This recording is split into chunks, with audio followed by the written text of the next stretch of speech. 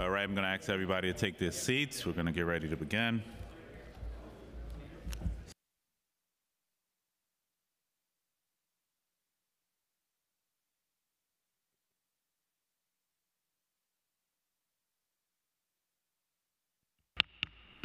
All right, good morning and welcome to the Public Safety Committee's Fiscal 2020 preliminary budget hearing. Today we will hear testimony from Commissioner O'Neill and his staff, followed by the Civilian Complaint Review Board at 12:30 p.m. And lastly, we will hear public testimony. Later in the afternoon, Public Safety will also hold a joint hearing with the Committee on the Justice System, and we'll hear from the District Attorneys, Mayor's Office of Criminal Justice, HRA's Office of Civil Justice, and Legal Aid Society. The Police Department's fiscal 2020 preliminary budget totals $5.6 billion, an increase of $6 million from the fiscal year 2019 adopted budget. This represents a minimal change to the department. More than 90% of its budget supports personnel services, while less than 10% supports other than personnel services.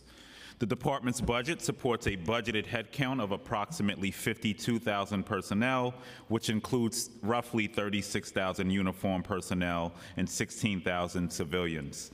The budget reflects new and enhanced initiatives, such as new civilian personnel to manage body-worn camera footage and increased funding for crisis intervention training. I look forward to hearing about funded and ongoing initiatives, such as the Neighborhood Coordination Officer Program, the department's internal disciplinary process, and the organization of the Special Victims Division and Domestic Violence Unit. As chair of the Public Safety Committee, I'm looking forward to working with the department on numerous issues over the next year. Today, we look to working together with the department to improve budget transparency and oversight. Today, I hope to learn more about the department's new initiatives, its capital programming, and the budget priorities for fiscal year 2020. I would like to thank the committee staff for their hard work: Nevin Singh, our financial analyst; Aisha Wright, our finance unit head; Casey Addison, our senior policy analyst; and Daniel Addis, our senior counsel. As you can see, we have a lot to discuss today and a lot to consider. So let's begin. I'd like to welcome Commissioner O'Neill and his staff. Thank you for being here today. And let me just acknowledge my colleagues. We're also joined by Council Members Cohen, Brannan, and Lantzman. Once again, thank you for being here, and you may begin when you're ready.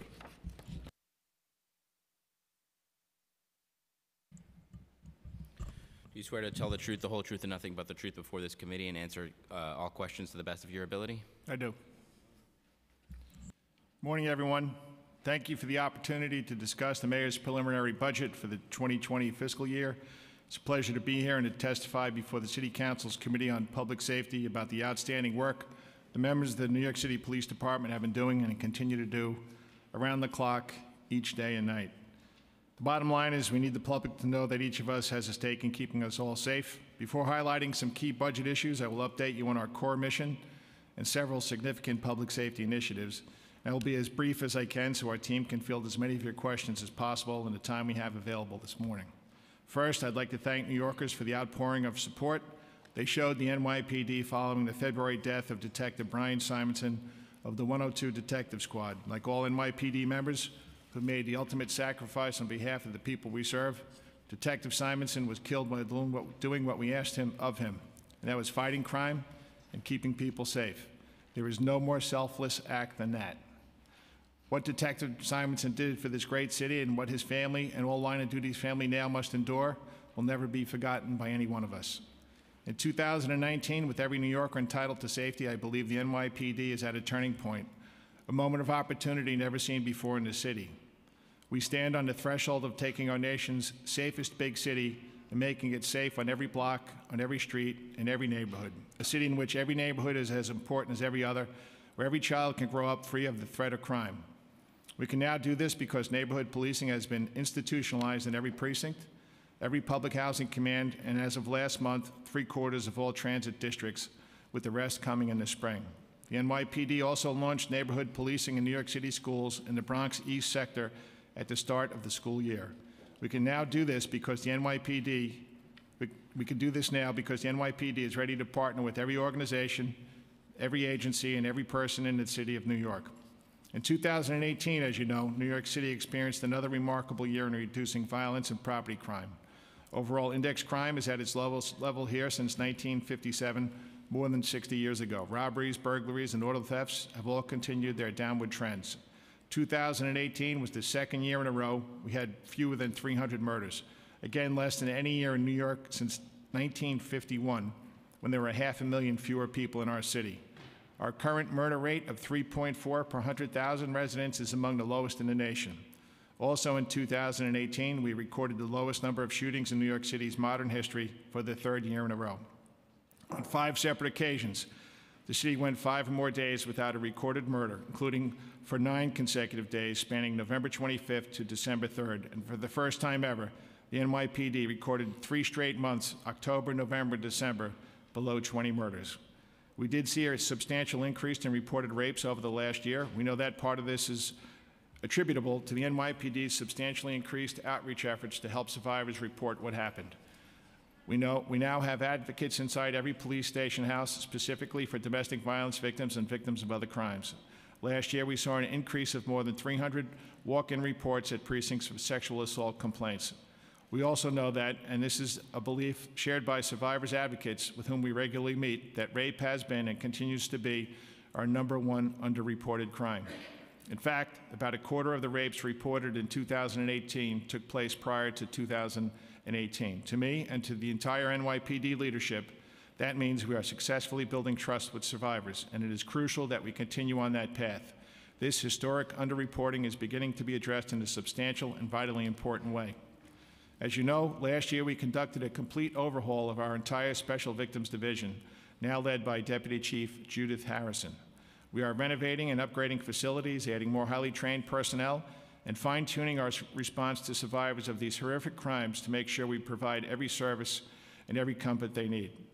And our special victims detectives are working to fully investigate both past and current year sex assaults with a thoroughness and sensitivity that provides all survivors with empathy, closure, and justice.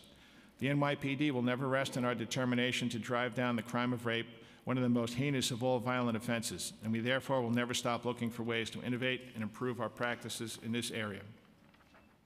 Our cops now regularly work the same shifts in the same sectors. They're getting to know their neighborhoods, their community residents, their local problems, and their local criminals. They're getting the time and latitude to work at solving local crime and quality of life concerns.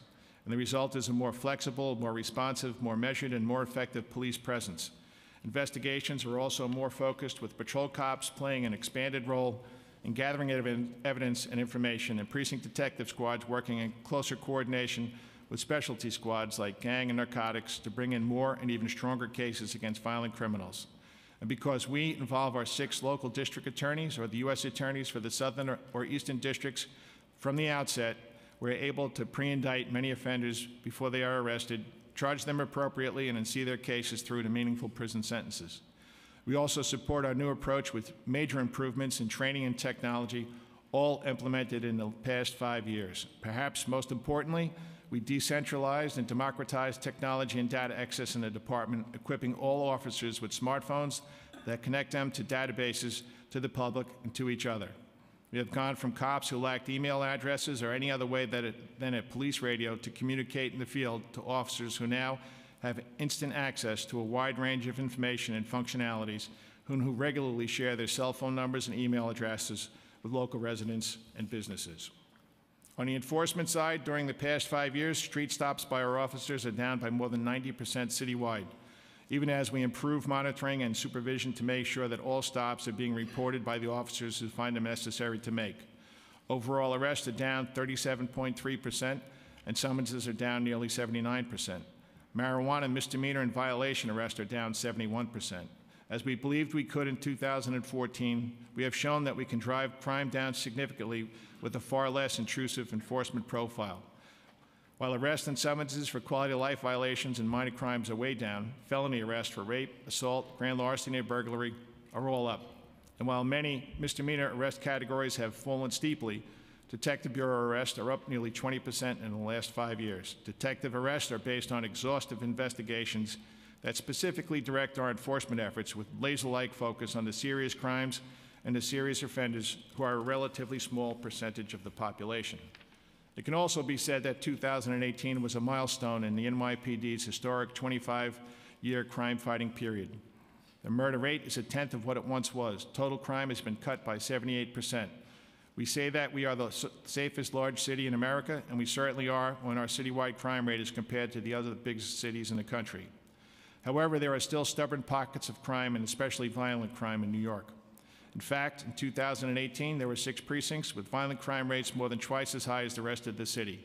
The 4-row precinct in the Bronx had the highest overall rate, including the second highest robbery rate and the third highest assault rate. The 7-3 precinct in Brooklyn had the third highest rate, including the second highest murder rate and the highest shooting rate. Other precincts, the 4-1, the 4-2 in the Bronx, the 7-5 in Brooklyn, and the 2-5 in Manhattan together lead the city in violence. So let me be clear. Even these 6 precincts have seen huge drops in violent crime since the early 1990s, but we will never be satisfied with that. We can always do better, and we must do better. The NYPD and our city have a moral obligation to these precincts because everyone who lives and works in New York City deserves to live in safety, free of fear.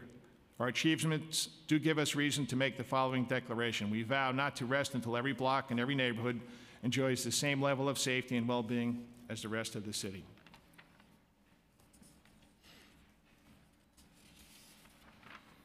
Our city will always face challenges that test our crime-fighting strategies at the most local of levels, and challenges that test our intelligence gathering and preparedness at a citywide and even a global scale. And that important work continues around the clock every day of the year with our analysts, our cops, and our many partners on the FBI, NYPD Joint Terrorism Task Force. It was the first JTTF in the nation, formed in December 1980, and now is comprised of 300 investigators from 56 agencies, 113 of whom are NYPD cops.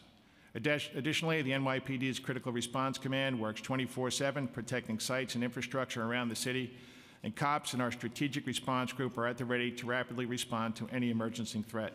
Be it an active shooter situation or other terror incident, along with our elite ESU Emergency Service Unit, they are all informed by our first-rate Intelligence Bureau, which continues to be the industry leader in detecting, deciphering, and responding to an always fluid threat stream. This is a new era in so many ways. We know, for example, that the legalization of marijuana is coming, and we need to determine how and when laws about use and possession are enforced. I have concerns about home cultivation, for instance, and driving while impaired, because there is currently no instant test for marijuana levels in the human body. I also have great concerns about people under 21 years of age smoking marijuana. We are also facing pushback from some quarters about the definition of who constitutes a threat to public safety when it comes to fare evasion in our subway. One thing is clear to me, however, this city and its police must always control access to the transit system. To abandon our efforts there would be both irresponsible and highly dangerous. Marijuana and fare evasion are just 2 examples of the changing playing field, but our future also presents an entirely new possibility. It is now possible to think about how we can equip and enable our cops to help kids avoid a first act of criminal behavior. We will prove that when the public and police work together, we can make positive, lasting change in our society. That change begins when people are safe, and it is sustained when they feel safe too. Our aim is to keep raising the bar for fair and effective policing in this country year after year, again and again. And we are doing it with the help of New Yorkers in every neighborhood. And I ask each of you and the people you represent to continue to think of ways that together we can make every single part of the city as safe as our safest streets today. Turning to budgetary issues, the NYPD plans to again apply for and obtain federal assistance to protect members of the public and critical infrastructure, including the financial district, the transit system, bridges, tunnels, and ports. Although we have already started planning for the federal fiscal year 2019 preparedness grant funding process, the applications guideline for the Homeland Security preparedness grants have not yet been released. This is because the recent federal government shutdown, including the Department of Homeland Security and the Federal Emergency Management Agency, delayed the approval of the FY fiscal year 19 appropriations. The NYPD relies on these funds to help protect all New Yorkers and visitors to our city against terrorist attacks, to strengthen our Homeland Security preparedness. As our nation's top terror target, New York City has been the target of about 30 terror plots since the devastating 9/11 attacks. These plots have included a suicide bomber in a subway passageway beneath Times Square, the fatal truck attack on pedestrians and bicyclists along the West Side Highway, plans to place bombs among the festive crowds watching the July 4th fireworks over the East River, and an ISIS plot to capture on video the beheading of a woman in Manhattan. Federal Homeland Security funds buy us a lot, including our bomb squad's total containment vessel, the rolling vault that allowed the NYPD to remove the live pressure cooker bomb planted on a street in Chelsea, and some of the 16 pipe bombs mailed to CNN and Columbus Circle and other recipients throughout New York and the country. The money also funds our vapor wake dogs that patrol large-scale events searching for hidden explosives, and our active shooter training that hones the tactical skills of thousands of officers who might one day have to face a machine gun-wielding attacker in a crowded concert venue or a school. Federal funds have also allowed the NYPD to develop and sustain our Sensor and Information Technology Centerpiece, known as the Domain Awareness System, or DOS, which supports the department's counterterrorism mission. Hire intelligence research specialists, deploy officers to the transit system and other strategic locations citywide based on intelligence, and train officers to respond to chemical, ordnance, biological, and radiological threats or incidents, as well as active shooter scenarios. The NYPD also uses federal funds to purchase personal protective equipment for uniformed members of the service and to purchase other critical equipment that enhances our ability to protect New Yorkers and vital transportation and port infrastructure. Regarding the preliminary budget and its impact on the NYPD's fiscal year 2020 city tax levy expense budget is $5.3 billion. The vast majority of this, 92%, is allocated for personnel costs. Highlights in their preliminary budget include additional civilian staffing for the body-worn camera program. This includes attorneys, media technicians, and IT personnel for a total of $6.3 million annually.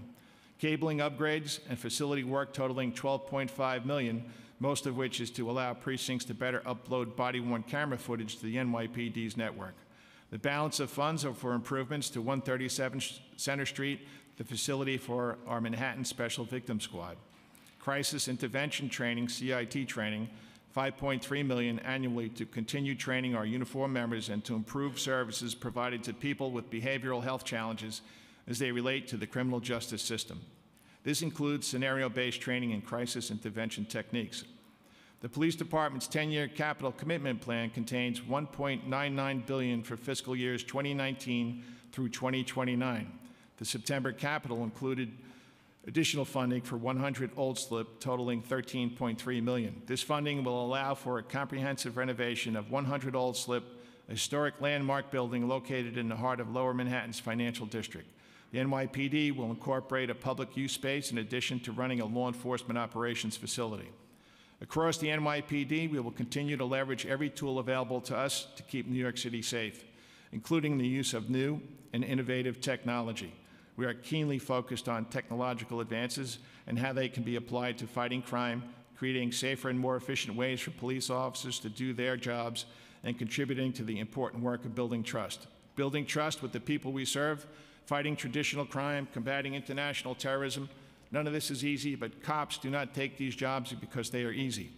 People join the police department to make a difference, to do good, and NYPD members accomplish that every single day, and they do it in newer and better ways every day, too. In closing, I can tell you our city is in much better shape today than it was when I became a cop in 1983. Those of you who lived here and worked here decades ago know it too. This is not the same city it was in the 1980s and 1990s. And each year we make even greater headway. Together, we are proving that New York City is the place that others across our nation want to emulate, and we are setting that tone through our brand of New York policing. Throughout the tremendous changes we continue to undertake in the NYPD, we have had the mayor's full support, and we have benefited greatly from the City Council's support as well. Thank you for your own ongoing partnership and assistance, and for everything you do to help us build a more effective and more efficient NYPD, always with officer safety in mind. I continue to be very optimistic about the future of the NYPD and the direction in which we head. In my experience, there is a direct correlation between the level of community support for the police and success in fighting crime and terror. And so we will continue to work tirelessly to earn the trust and confidence of all New Yorkers and to ensure that there are even better days ahead. I look forward to working with each of you, and I thank you again for the opportunity to testify this morning. At this point, happy to take your questions. Thank you, Mr. Commissioner. I almost don't know what to do with myself. Your testimony was so short today. It means we're making progress. Well, good morning and welcome. Before we discuss questions about the budget, were there any new items that the department requested from OMB, but did not receive funding for in the preliminary budget. Yep. Ultimately, we're still working with OMB, as you know, through the executive budget. Our priorities, our budget priorities, for the most part, were funded. But the effort right now is to deal with the $52.6 million PEG, or budget reduction exercise, that we've been asked to do. So we're working on that. And there are some.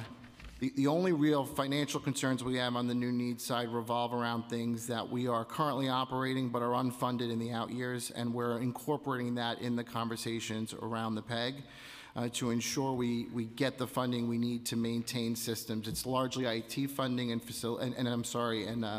vehicle funding needed for life cycle replacement for some of the vehicles that we obtain through forfeiture funding to support neighborhood policing.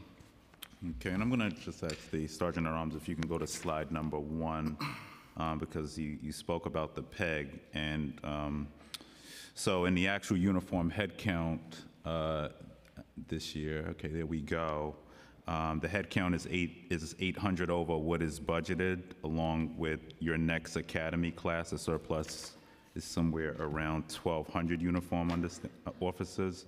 So although I understand, you're working on the PEG, I'm trying to get a understanding of how you're handling the PEG if you're over head count. So we're not actually over head count. We saw the council's report and we've looked at it.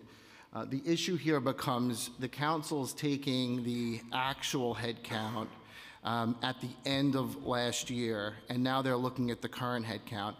Because we have attrition throughout the year, the number fluctuates. So we actually maintain what we call an average head count, and we use an analysis that's based around a peak head count, which helps us maintain that average head count throughout the year, which stabilizes our PS budget. So we are doing the same thing this year we've done in prior years, where each time we have a class, and that's 4 times throughout the year, we hire up to our peak head count.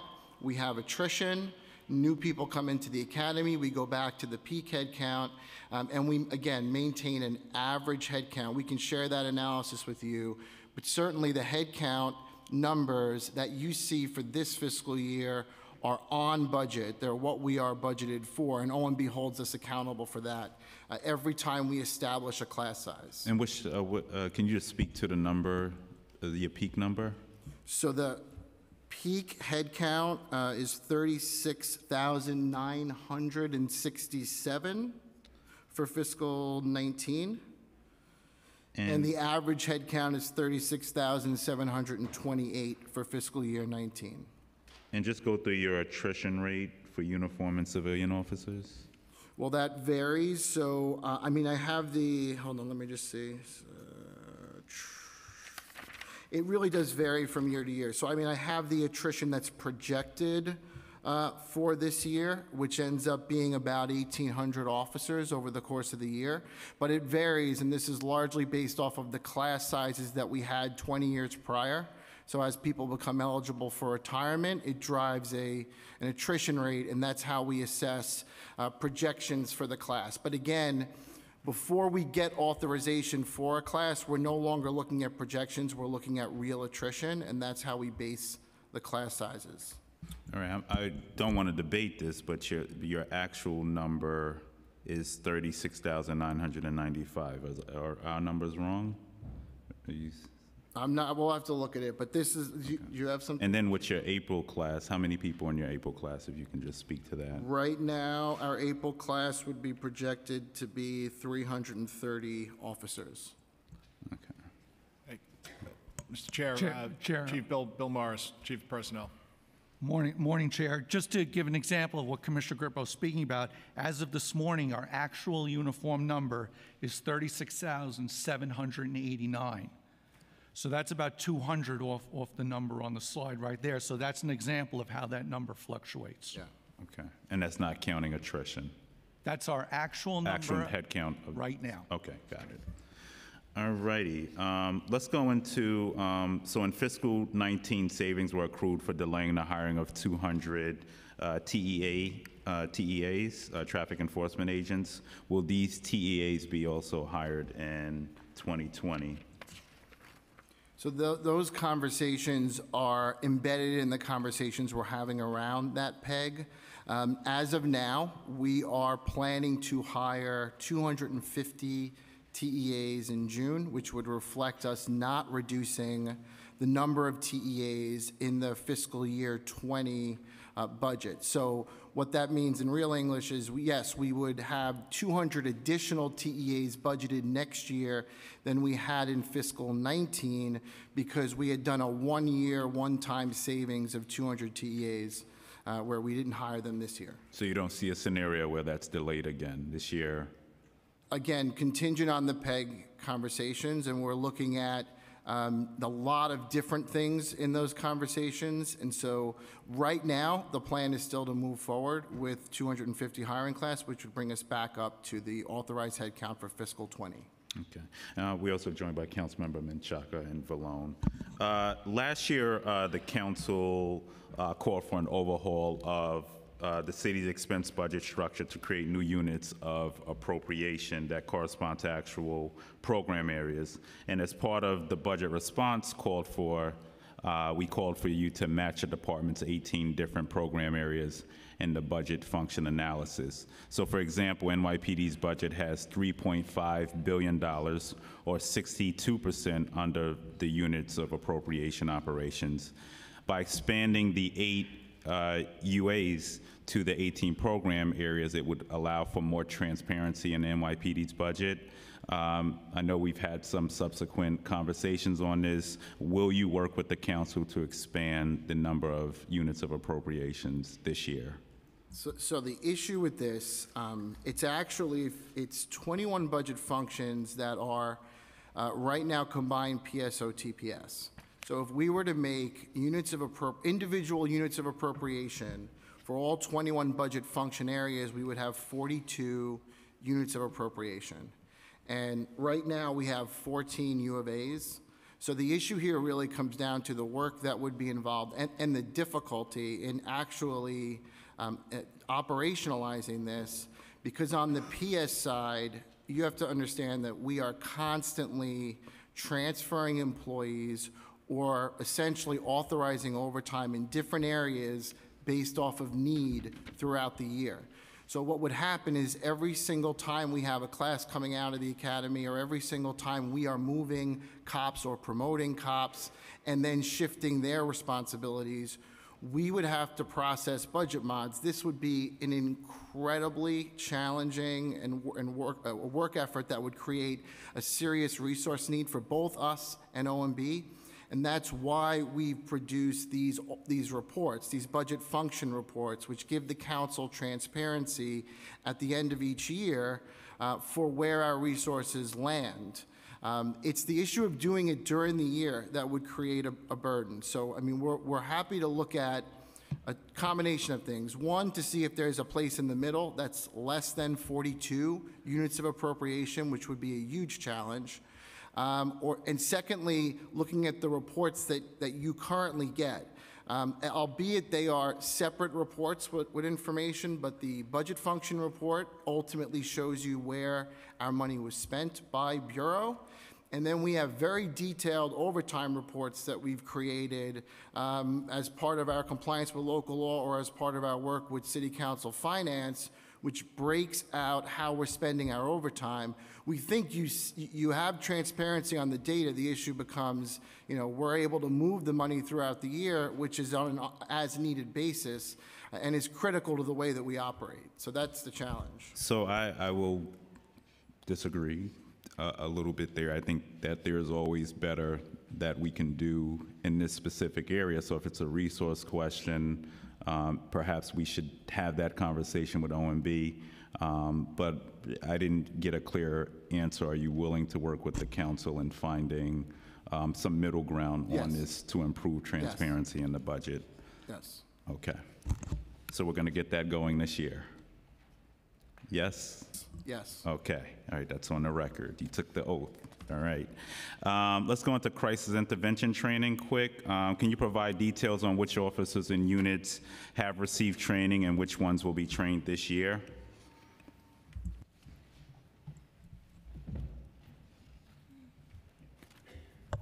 Good morning, Chief Shortell, Chief of Training. So far, for crisis intervention team training, there's been a total of 11,970 active uniformed members of the service trained. That includes 808 of our lieutenants, 2,404 of our sergeants. We have 3 sessions per week. They're held Monday through Thursday. This is in conjunction with the Center for Urban Community Services through DOHMH. The officers and the recruits, they'll be trained in de-escalation and attend lectures and scenario-based trainings to recognize the signs and symptoms of mental health illness, better response to these mental health distress, and improve communication with the public and reduce injuries to officers. Currently, we are the targeted population that we'd like to see trained is by the end of 2021. We prioritize based on the likelihood of our officers that are going to hit into people, intercede with people with persons of crisis. We are also concentrating on where the diversion centers are opening up, one in the 2-5, one in the 4-7. We presently have 77% of all the officers trained in the 2-5. We presently have 54% of all the officers trained in the 4-7 precinct. And I'm assuming we're trying to get to all of all patrol officers, anybody who deals. Can you just speak specifically who you're training and how many people we have to go to train? All right, well, right now we have it in priority order. We have all members assigned to precinct patrol squads, all members assigned to transit patrol or homeless outreach units. We don't include administrative personnel. All members assigned to patrol the 2-5 and the 4-7, which I just stated, all Transit Bureau NCOs, and all members assigned to the Housing Patrol Bureau. Our ultimate goal is to incorporate 16,000 police officers, sergeants, and lieutenants by the end of 2021. Right now, we're at 11,970, so we'll do the math. It's another 4,000 to go. All right, and just go through, what is the training provided to DHS peace officers and school safety agents? Do school safety agents receive CIT training at all?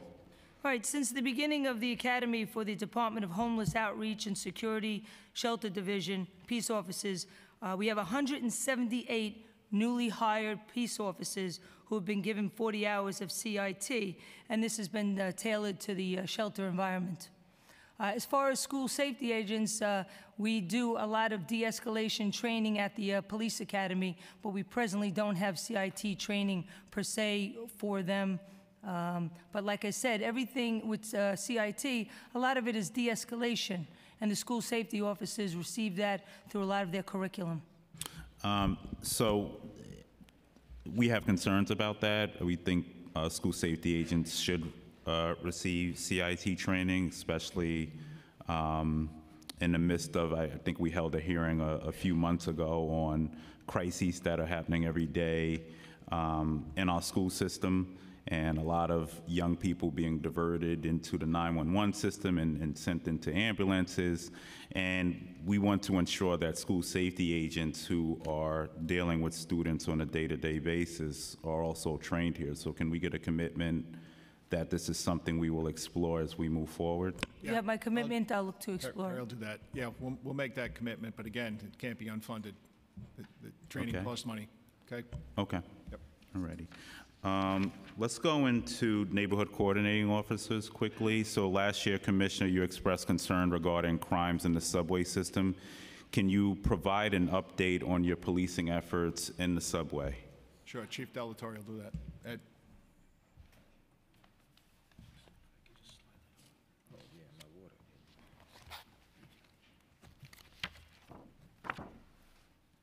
Good morning. Morning. Okay. pull it out. So currently, we have 9 districts rolled out in neighborhood policing. I'm going to just give you a quick list of them. We started with District 12 and District 30 back in April of 2018. District 12 covers the Mott Haven, Morrisania, Parkchester, Soundview, Eastchester, Baychester, Wakefield, Pelham Bay, Pelham Parkway, and Longwood areas.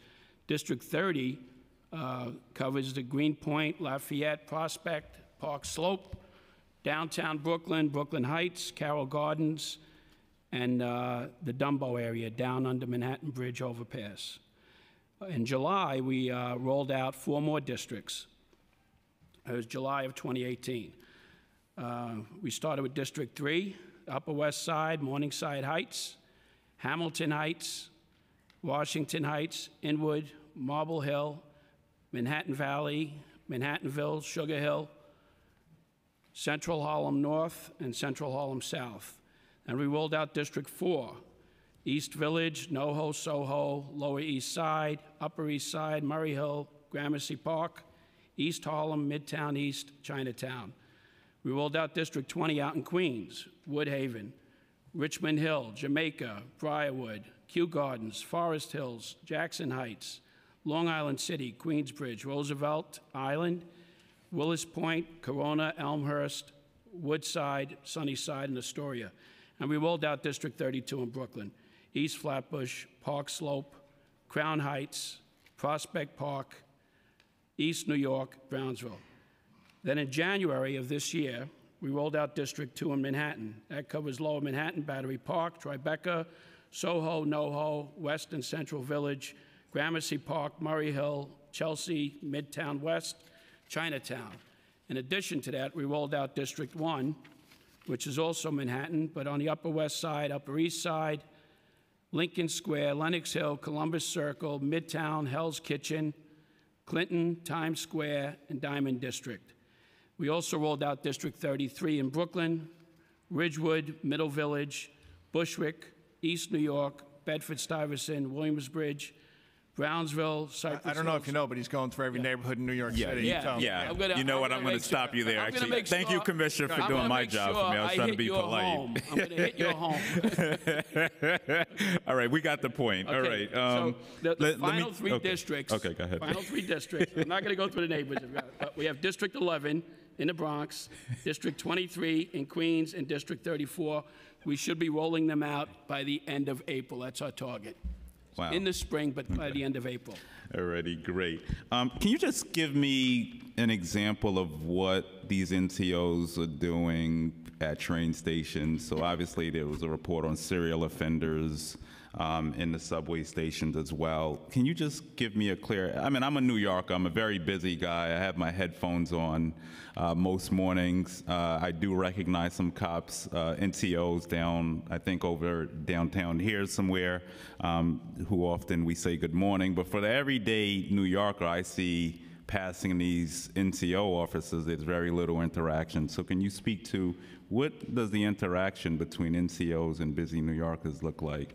And how is this program, if you're going to utilize resources in the trains, and I'm not saying it's a bad thing, you know, what does that interaction look like for everyday New Yorkers, or are we just calling them neighborhood coordinating officers in a train station and they're standing around? Okay, now, so What metrics are there to measure what exactly? okay, so here's, I can give you, just off the top of my head, on March 15th, I'll give you an example. We had a station where we had chronic complaints about graffiti. The NCOs were working, the complaints were coming from the MTA workers and from the public. And it was a hashtag Donald Trump that somebody kept putting up on a wall there. Glad that, did they clean that up? Well, it was cleaned up Okay, repeatedly. great. It was Okay. cleaned up repeatedly. But the idea was not just to keep cleaning it up. The idea was to capture the person Okay. who did it. So the NCOs and the steady sectors working with transit actually created a dummy wall at the location. And our steady sectors, now understanding the neighborhood policing philosophy, our steady sectors work in support of the NCOs. So our steady sectors actually were hiding behind the dummy wall that was created and finally captured the perpetrator who was putting the graffiti on the wall in that station. So that's just one recent example. I have numerous different success stories. But the idea is pretty, I would call it common sense. I mean, just like you, most of our riders have their faces in a cell phone when they're on a train. So to reach our ridership, we're not going to have build-a-block meetings to get them. We have to reach them through that cell phone. So if you go through any station in the city at this point where neighborhood policing is rolled out, you're either going to see a hard sign on the wall that has the 2 NCOs that are responsible for that station, along with the group station manager. So the group station manager in transit is the person who's responsible for anywhere from 15 to 25 stations. The transit model is very similar to the NYPD model now that we have in place. The transit group station manager is almost like an NCO. They're responsible for everything that goes on in the stations they're assigned. Our stations don't align perfectly because most of our NCOs have anywhere from 10 to 15 stations and the lines in between that connect them. But the group station managers have regular meetings with our NCOs. They exchange intelligence. Our NCOs give their cell phones out, not just to the group station managers, but to the station agents and to many of the workers that are in the different stations. Okay. I don't want to cut you off because I know we have limited time with the commissioner. My colleague have questions as well. Commissioner, so we held a hearing on the NCO program outside of just transit this year, and I'm interested in knowing where we at in measuring success in this program. How do we measure success? What are the metrics being utilized to ensure that NCOs are responsive in getting back to communities? Right now, there doesn't seem to be any clear metrics that we can utilize to measure the success of this program. Yeah, so I know crime is going down, and that's good, but how are we measuring if NCOs are actually engaging with communities? Yeah, there's a number of different methods that we're using, and Chief Donahue from Strategic Initiatives will talk about that. Jack?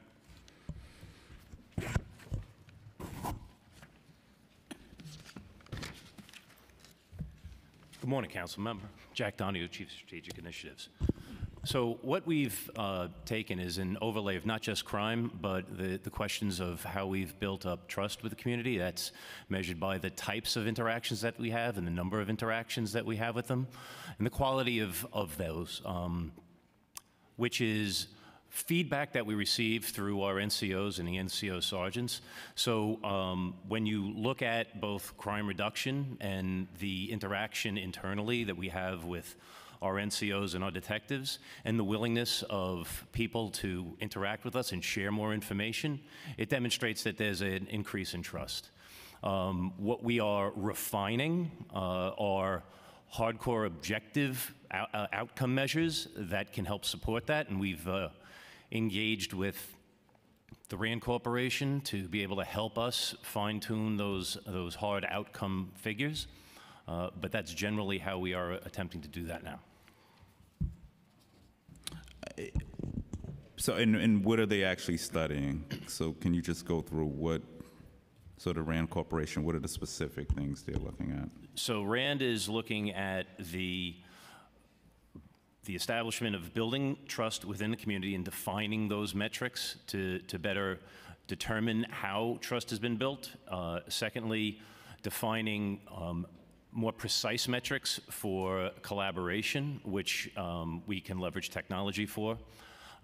They're also determining how neighborhood policing influences or impacts the reduction in crime. What's the attrition rate and average length of tour for an NCO officer? So how are we doing there? As we've heard stories of NCOs coming in a few months and then leaving out. So what does that attrition rate look for them? Mr. Chair, good morning. Chief Rodney Harrison, Chief of Patrol. All right, so just currently staff, just to give you a couple of numbers, approximately we have 790 POs and detectives throughout the 77 precincts. We have 77 sergeants. The attrition rate is approximately about 25% for the POs and detectives, and for the sergeants is 35%.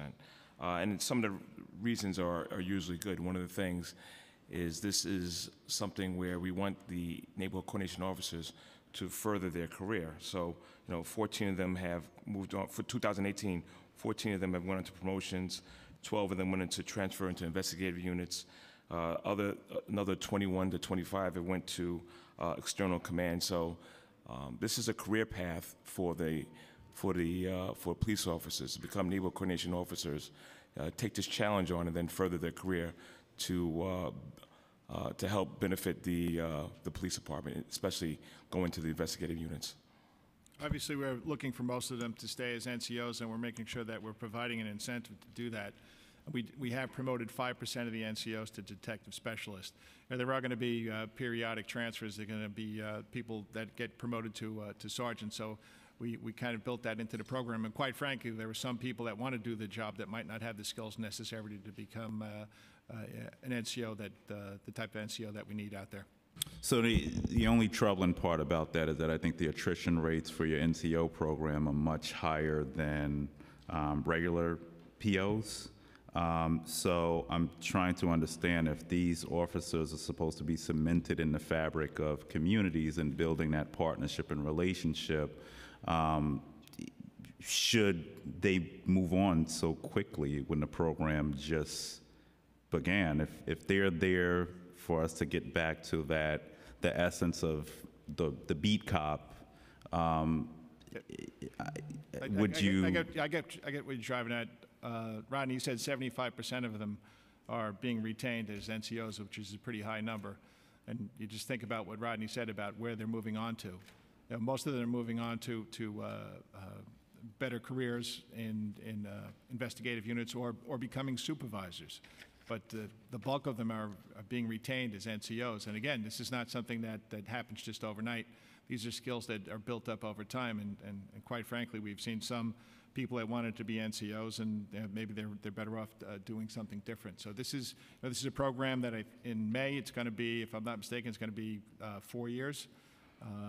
Where we've built it out. Not slowly, but we wanted to make sure we had the logistics right, and we want to make sure that we have the right police officers.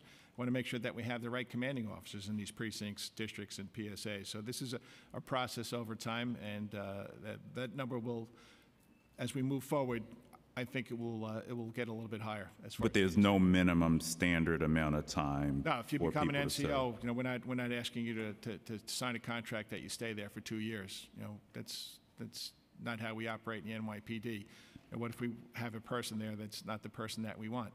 Or if a person that has taken a sergeant's test and maybe he's not going to get promoted for 3 or 4 years, and he or she wants to spend that time as an NCO, we want to let them do that. So right, and I don't disagree with people moving up the ladder, but I find it troubling that communities can get to know NCOs for perhaps 5 months or so, 5 months, sorry, I'm just throwing it out there, not saying it's factual, and then they're moving on. So how are you building real trust with communities if after 5 months to a year or 15 months, NCOs are going and promoted? So all that trust that was built. Right. If I get 2 years out of an NCO and they're he or she is looking to do something different within the police department, then I think that's time well spent.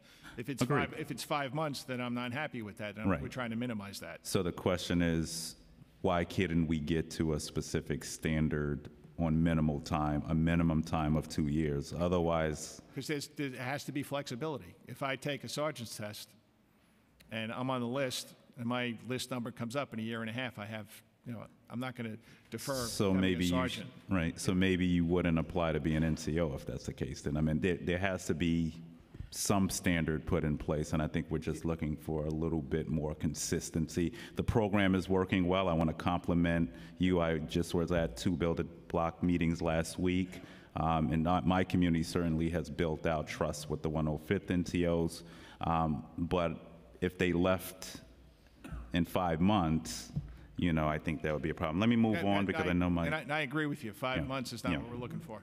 Right. Let's move on to slide 2, and then I just have one more slide, and then I'm going to get to my colleagues, and I'll come back for a second round.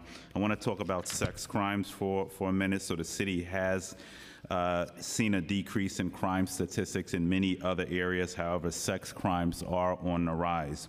Rape, felony, sex crimes, and misdemeanor sex crimes all went up in 2018. And year-to-date, many categories of sex crimes are even higher in 2019 than in 2018. How is the department resources-wise handling the increase in sex crimes? And can you speak to, I know DOI recommended assigning more detectives to SVD. How many detectives are in SVD now, and do you recommend increasing the staffing, being that this is an area that we continuously see increases in? Good morning, Chief Shade, Chief of Detectives. So, beginning last year, roughly February of last year, around the time of the IG report, before and after that, there was a series of personnel additions to the Special Victims Division. That has essentially continued through. As recently as within the last month, there was 35 police officers transferred into the Special Victims Division. To the question of the current staffing, the most recent staffing within the Special Victims Division, detectives and police officers, is standing at 258 investigators, and that makes up detectives and police officers. Again, there's been a conscious assessment over the last, I would say, 12 months, which has resulted in increased personnel to special victims and caseloads decreasing, which is a trend that we wanted to see, and we stated last year that we were committed. Over the last 12 months, we've maintained close relationships with the advocate communities. Councilwoman Rosenthal, several meetings. These are not meetings that are on a calendar. This is just an ongoing process. We've had people come out to our future sites to view and work with them, taking their insight into these. And this is, overall, there remains work to be done, but I'm quite proud of the work of the men and women in special victims over the last 12 months and before, and the relationships forged with sex crime survivors as well as the advocate community. And what are the average caseloads, times to close cases, and training requirements? If you can go through that. Well, there is no, the first part, there is no average case closure.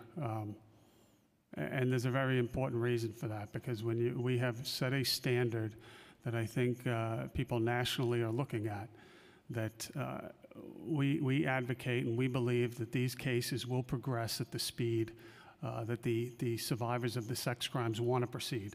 So we have cases that are initiated, people step out of that process, and we give them the opportunity to step out of that process at any time and then come back into the process if they want to proceed. So it is truly a unique crime in that respect, and then therefore measuring the length of time of these investigations, it would really be very difficult in that respect. But I'm finding it hard, so you don't track specific timeline of cases closed or cases opened. And I asked that question because how do you know you have enough resources if you're not tracking? Sure. And I'm not saying, and I definitely get the sensitivity around each case is certainly different, and I'm not telling you to put a timestamp on each individual case, but how do you know you have the resources necessary? And if we're seeing this steep increase continuously and we're not adding the necessary resources to ensure, and I commend you for adding some, but we're not where we need to be if we can't keep up with the current caseload. So my worry is that you have detectives who are being overworked, who can't specifically deal intimately with cases because for every case they move, perhaps they're seeing 20 more cases added to their caseloads. So if we're saying we're taking this issue seriously, how could we not measure metrics? No, we are certainly, that was probably my mistake in not being clear enough. We're certainly measuring all of the above metrics. We can come out with lengths of time a case is open. What I meant to impress upon the council is that we don't simply use that length of time as a measurement of success or not. Agreed. Yeah, so. Agreed, you shouldn't, but So you are keeping metrics? Yeah, and the caseload of the rape complaints, of the sex crime complaints, when you look at what the subject of that hearing last year, are all going in the right direction. Caseloads per investigator are being reduced and continue to be reduced, even with the increase in sex crime complaints. Currently, we're sitting at about a 6.5% increase in rape complaints this year. Right. And I'm trying to get to, and this is the question I think we're skipping around, how much average time is spent on a specific case? So you're not measuring that? We can try to get back to you with an average time per case again, but there is no two sex crime cases alike due to the victims, due to the survivors' statements, how they want to go forward, et cetera. We can try to get you a length of time from inception of case created till it's closed, but again, even how they're closed is fairly unique in what we see in other crimes that we investigate. Right, and I get that. Mr. Chair, I get what you're driving at too. I mean, this is why we have sergeants and lieutenants and supervisors in the Special Victim Squad. They carefully look at caseload, open and closed, and what time it takes to open and close certain cases. And if cases are open too long, then the supervisors interject themselves in there to see why. And as Dermot explained, there are many reasons why some cases continue on longer than others. But as far as caseload, we're on top of that each and every day. Okay, we want to see numbers on that. And let's go through facilities quick. And I did see that you budgeted capital funding this year for new SVD facilities. Can you just go through where we're at with facilities, new facilities? Sure. So the money you see reflected in the budget is for a new Manhattan Special Victims Facility. We ultimately are taking, for now, one floor in 137 Center Street. We are remodeling that, again, looking at the DOI report, recommendations there, and we plan to open that facility in June, the end of June of this year. In addition to the work that you see funded in Manhattan, we have done a renovation in Brooklyn. In the current location at Brooklyn, we've done a renovation in the current location at the Bronx. We ultimately will have both of those facilities fully remodeled over the next 2 to 3 weeks. There are improvements that you will see in Brooklyn and the Bronx, I think fairly significant improvements that deal with some of the DOI recommendations, what we can't accomplish in the current locations in those two boroughs, as well as the borough of Queens would be co-location with the DAs and the advocates. So at the same time as we have been working on those renovations, we're working with DCAS in the hopes of obtaining new facilities for those three boroughs. In Staten Island, we were in the best shape of all the boroughs to start with. We are taking the facility that we currently have and we're acquiring some additional space in that facility. We're going to begin construction in April and wrap up that construction before the end of the year in 2019. And once we do that, we'll be in full compliance in Staten Island with all of the recommendations in the DOI report, as well as have achieved co-location with the DAs and the advocates, because that was already in existence in that building. So we're looking to do the same in the other four boroughs. In Manhattan, there's an opportunity to gain more space at 137 Center. We're working with DCAS on that. But again, in the other three boroughs, we would ultimately need new facilities. And so DCAS is doing a site search to try to find a location that would work for both our offices as well as the DAs. And let me just, last question on SVD stuff, and I know Helena have more questions on it. So when Chief Harrison took over, there was a unit reviewing old cases, and that was discontinued when she took the helm. Where are we at with those old cases? Who's reviewing those specific cases now? So there was a number of moves and an assessment done both before and after Chief Harrison took place. We had historically a unit in place that worked primarily off DNA-related older cases. That was necessitated when some years back, and I'm going back a number of years, there was a historical backlog of rape kits in New York City that were tested. That team that works off those old cases recently cleared that entire backlog, so we were able to repurpose that team for the other team that was ready to start. So essentially, the work is being done. It's being repurposed from an existing team. And can you give me what that backlog was? So justice was served in all of these cases, or did we just check? Yeah, so I'm trying to So essentially, get a better this was, understanding. and I'm going back, Councilman, a number of years, excess, I believe, of 5 years, when this significant rape kit backlog was tested in New York City. Many of these cases were working off old historical kits, no electronic files. That backlog has been cleared, and the detectives and sergeant that worked on that case can now be freed up to work on any other additional older DNA-related cases that come up. So I know those numbers was somewhere in the area around 5,000, if my memory serves me correct, of backlog cases. So are we saying, when you say clear, can you just define what these cases were I do cleared? not What does have that mean? number. I'm not sure if we're speaking of the same thing. But cleared, worked through, and ascertained. This team was in existence for years. DNA hits coming back in and of itself does not mean that that person was the perpetrator. It involved numerous trips, interviews of witnesses. So we interviewed all 5,000. I believe my number is somewhere in that area. So did we go back and interview all 5,000 of those individuals who had backlog cases? The test kits that were done were satisfactorily cleared. I do not know, again, if it was a 5,000 number. All right, I know Helen will have more questions on that. I just want to move to the last subject, and then I will come back for a round. And it's one of my favorite subjects, Commissioner, as you know, marijuana. And not because I smoke it, but because I think we need justice in this area. So I want to commend you on the decrease in arrest and summonses around marijuana. And if you, okay, but you got the slide, it's great. Feeling like Wheel of Fortune up here today.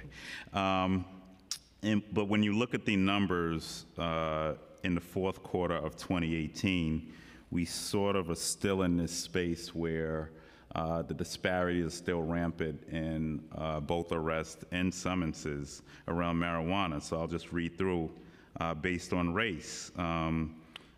You account for American Indian, 2, Asian Pacific Island, 17, Black, 56% of all arrests, 291, Hispanics, 182, which is 35%. Unknown, I guess that's a Martian. I don't know what unknown is. What does that mean? But 3 arrests there, and that's 1%.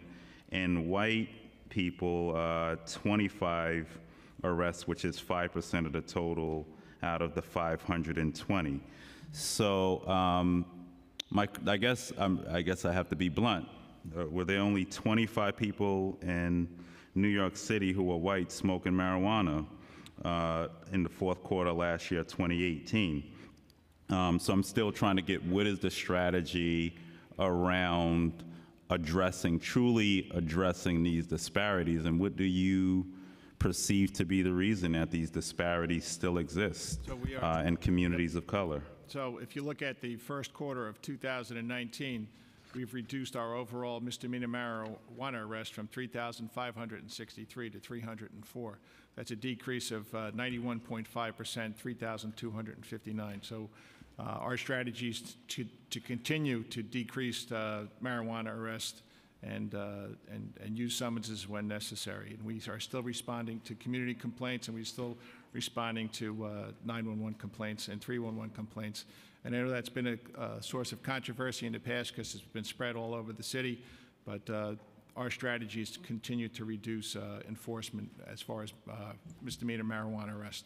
So this is feeling like deja vu again on the 911 and 311. But you also have to acknowledge that this is 92% decrease in arrests. I do acknowledge which is that. Significant.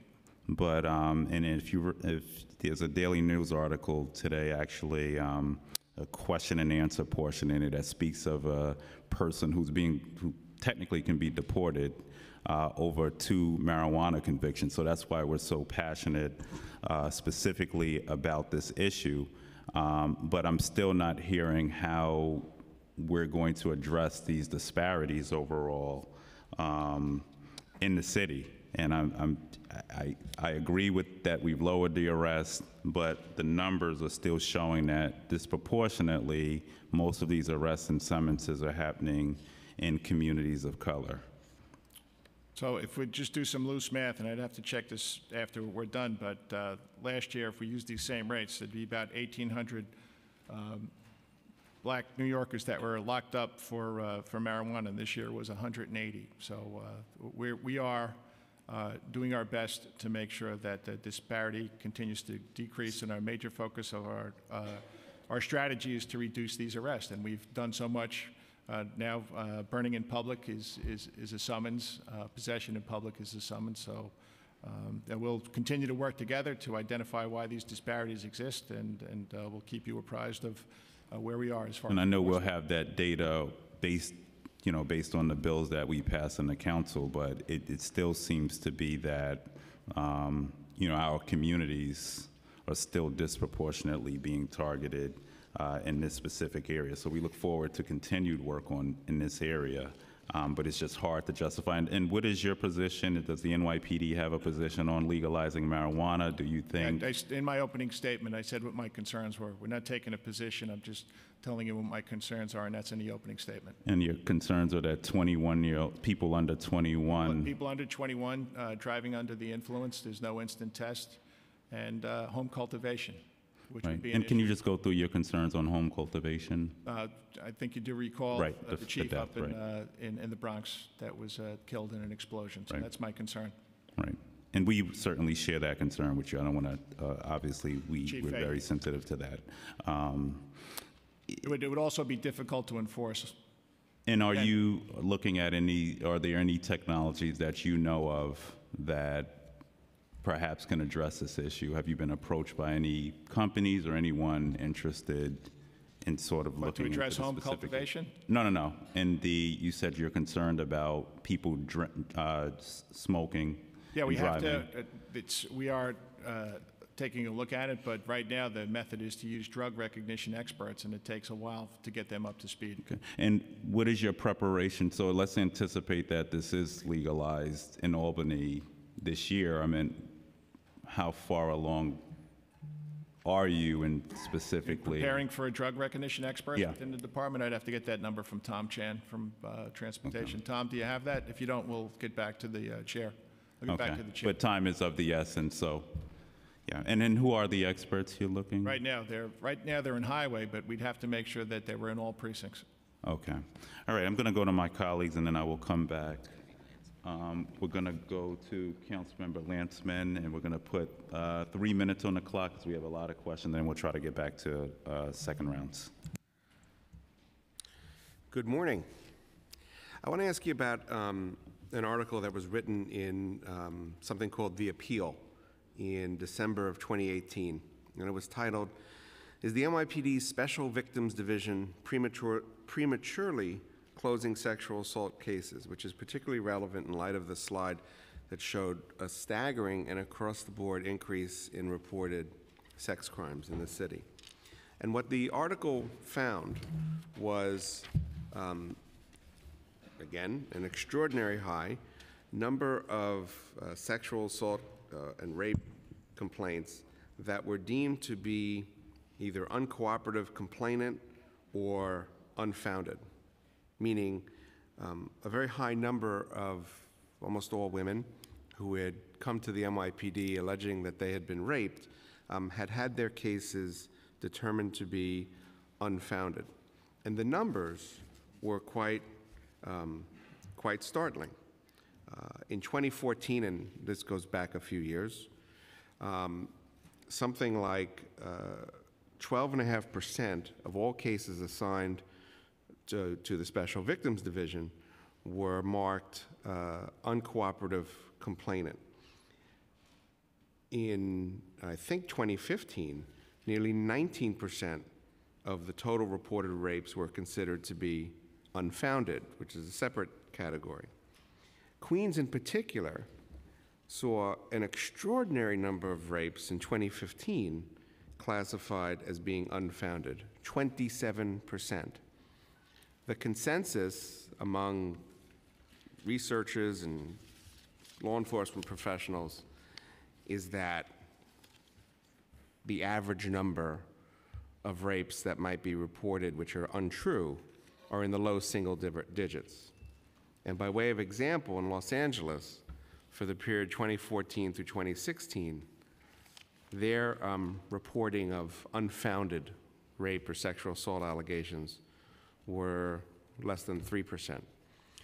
Can you tell us what is the percentage of rape or sexual assaults that the NYPD deems to be unfounded or closes because the witness is uncooperative? Do you keep those statistics? Yeah, we do. Dermot will answer the balance of this question, but I will state that we are absolutely committed to providing justice for the victims of, for the survivors of sexual assault. And we do this in a number of ways. We do this in making sure we have enough personnel and special victims. We put new leadership in there, and we also meet with the advocates every 3 months to make sure that we are doing that in conjunction with the advocates and the survivors. So Dermot, I don't know if you have those numbers. Yeah, if you could give me the current statistics, and you could tell us what might account for such an extraordinary high number of unfounded designations coming out of Queens. So you were quoting a number of years and statistics there. I will get back to you before the end of today with our current statistics, but I can reiterate what Police Commissioner O'Neill said. Under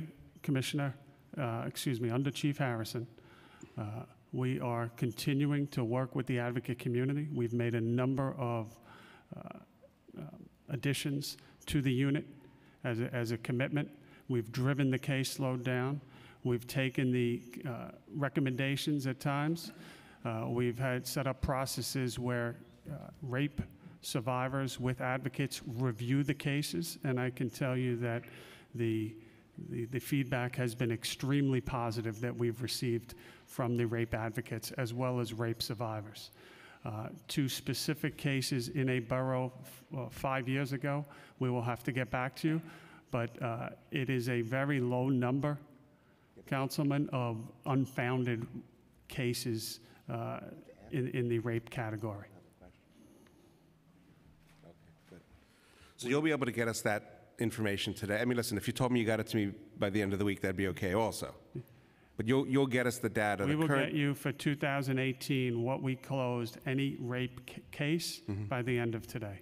Okay, and the closed separated by, I guess there's an unfounded designation. Whether it's arrest, uncooperative unfounded, complainant. and I'm going to tell you that unfounded, it will be a very small number. Okay, good. And you'll break it down by borough? Because there seems to be a discrepancy or a variance based on borough. Sure. Okay, but again, some of those numbers you were quoting, if I heard correctly. True. Some were 2014, 2015. If we're in a different place now, that's great. And that's the good news, that the work that has been done over the last years, some of it started by the former chief, continued certainly, and with the current chief, to work with the advocates, to work with the sex crime survivors, to hear their concerns. And I think that that's why what puts me in a very comfortable place today to say that I am confident and quite proud of the work of our Special Victims Division. All right, great. I have a marijuana question. I'll get to in round two. Yeah, we're going to get back. I'm going to go to Cohen, Brannan, then Vallone. Thank you, Chair Richards. Good morning, Commissioner. I know I buttonholed you before the hearing started, but I just want to go on record briefly on two issues of local concern that I'm very concerned about. One are the staffing levels at the 5-0 precinct. I am pleased that we're going to get 5 officers out of the April class, but I am really concerned that I still think that the staffing levels there are very low between maternity leave, vacation, sick. I just don't think that the staffing levels are adequate there for they work very hard, and I know it's not, that people aren't, the murder is not the #1 problem in the 5-0, but there really are a significant number of quality of crimes, larceny, grand larceny. So I think that the staffing levels are low there. I'd appreciate it if you'd look at them again. and two, the physical condition of the 5-2 precinct. I know you're familiar with it, that it's a very old precinct. Again, the men and women who work in that precinct work very, very hard, and the conditions there, I just don't think are conducive to a professional police department in New York City in 2019. So, and I think the facilities is actually coming up to look at the precinct with me. So, and that's thanks also to the hard work of Oleg. Oleg and I have been communicating well together, so I want you to know that. So, Vinny will probably take the second part of that question about the 5-2, but just looking at the 5-0, and I'm looking at my my smartphone here, we have nine sectors out there right now, and that's due to neighborhood policing. That's much, you'll see that's much more than prior to neighborhood policing, but maybe at some point you can sit down with Jack Donahue, our Chief of Strategic Initiatives, and he'll walk through you how we determine the number of officers in each precinct. So we'll do that, and we'll take a look at the July class for you too. I appreciate that very much. I was struck in your testimony about of the expense budget that 92% is PS. Do you have any sense of how that compares to other big cities? Is all 92% of the money you get goes to salary? Yeah, I think there's a couple of things here. So I can't say we've looked at other cities. I mean, obviously, the size of the police force here, that is a huge driver in that cost. When we look at OTPS, though, what you have to look at is there's the city tax levy budget, and then we would not, frankly, we would not be able to survive if those were the only funds we had to support the costs of the department. We're significantly relying on federal Homeland Security grants as a stream of money that supports our counterterrorism efforts. So those funds supplement our OTPS budget. Ultimately, every year on the OTPS side is a challenge because of the size of the organization that we're managing. But again, those Homeland Security grant funds are a significant piece of what helps us maintain the operations on the OTPS side. And Commissioner, you talked about fare evasion in your testimony. I don't know what our strategy is around fare evasion now. I know I have two MTA board members who are constituents who talk to me about the issue, but I'm not really sure what our strategy is. Could you talk about that a little bit for a second? Yeah, Ed Delatorre, and then I'll add to his comments. Okay, good morning again. All right, so the fare evasion situation in transit is somewhat complex, and I'm going to go through it step by step. One of our strategies is with the rollout of neighborhood policing. I'll talk faster. With the rollout of neighborhood policing, is that a little faster? You can go over the neighborhoods again. Yeah, your steps can be, we could be here. So I'm going to give you an example of what we're seeing, because we're engaged in several pilots with transit. I'll give you the pilots real quick. One pilot is, if you've noticed, all 472 stations now have fare evasion warning signs with a stop sign planted right next to the gate, so people who are herding through the gates get that last minute to reconsider what they're doing. We also have a pilot we're rolling out now in 10 stations where we're putting very large signage in front of the turnstiles and the gates on the ground, so that, once again, people get a chance to stop, look, and get a second and think twice about it. We also have an additional pilot we're working on right now where we've turned on the alarms again. They were turned off a couple of years back. In 10 stations, we've turned on the alarms. We're working with the Marin Institute in NYU, who are going to assess these pilots at the end. So what we're looking at is compliance, not money, and I'll tell you why. We've also got the NCOs working with the group station managers, like I told you, so when we get complaints, and when I told you about that handheld device you use on the train, we get complaints through the portal, the MTA portal. We get the direct emails to us, to the NCOs, about problematic stations. So, for instance, Flushing Main Street, we did an operation at the end of last year. We then did another operation. When I say operation, I send out a larger amount of officers, and we try to go through the high evasion time of day, and we'll just grab as many people as we can going through the gate and bring them to the side.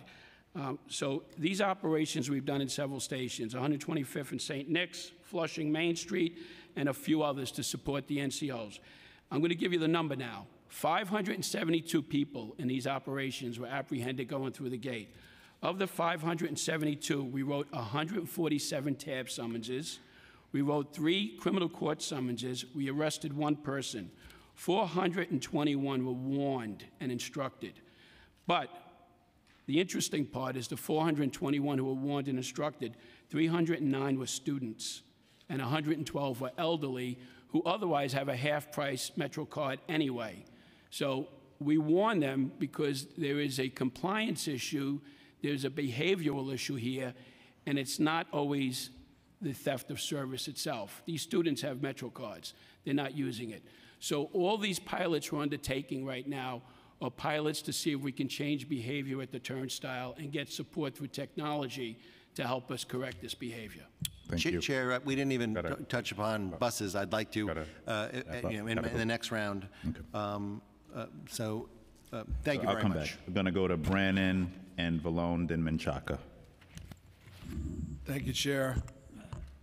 Thank you, Commissioner. NCO program is working very, very well in the districts I cover, so I thank you for that. I have to bring up something that I actually saw on Twitter. I know that the state troopers have increased their presence in the city. In many cases, they're working side by side with the NYPD. There's a tweet here that NYPD News retweeted in February 7th. And it says, it's a picture of a state trooper car and a cop car right by the Brooklyn Bridge.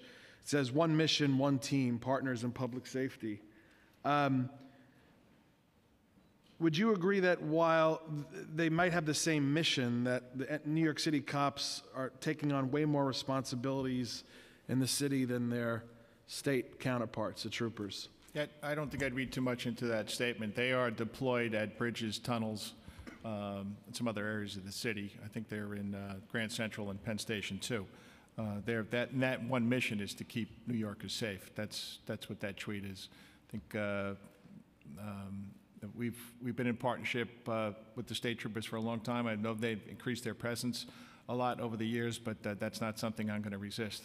I think to have, if you look at highway deaths last year, they're down considerably, and that's with the assistance of the New York State troopers. Is it on your radar? Is it a priority for you to get city cops a fair market rate of pay that's competitive with trooper pay?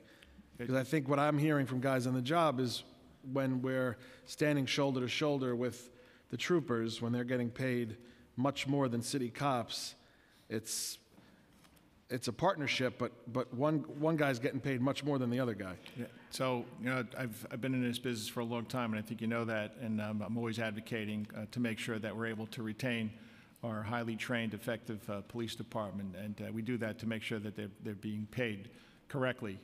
And I know they're in the contract negotiation process. I don't want to say anything to interfere with that, but this is just take a look at how this city's been transformed over the last 25, 29 years, and it's not because it was magic. A lot of hard work, a lot of sacrifice, a lot of people, police officers injured and killed in the line of duty. So, anything that I can do and say to help this process move forward and make sure our police officers are compensated properly, I'll assist in that matter.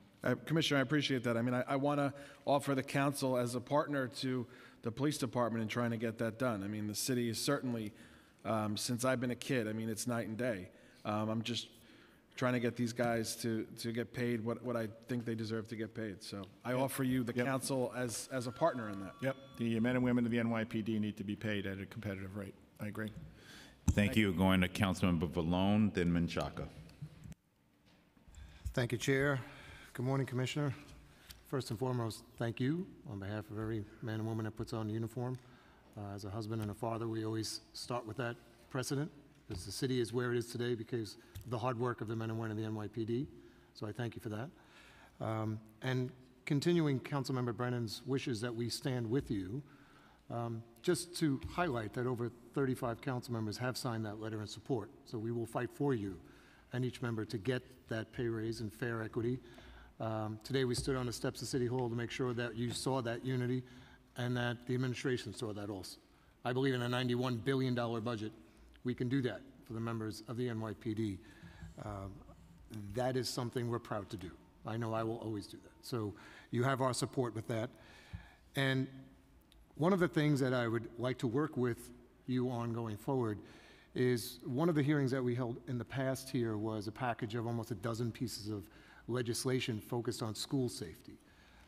To me, our children are always the future, and protecting them is first and foremost and paramount. What I would like to do is move forward with that legislation, but we're still waiting for the memorandum of understanding to be released, updated, and given by the NYPD. What I would like to ask for you today is to see if we can get an update on that status so we can move forward with that legislation so that we can put the advocates at rest who are telling us that school safety should not be something that's a priority. In my eyes, I will gladly debate or take on anyone who tells me that school safety should not be a top priority. So I'd like to see if we have any update on that release. Yeah, Chief Hoffman, Nilda Hoffman from Community Affairs will give you an update. Good morning, Chief. Hi, good morning. I just want to affirm, first of all, that currently there is a MOU that's been in place for over 20 years, and the NYPD is committed to the safety of every day of our schools.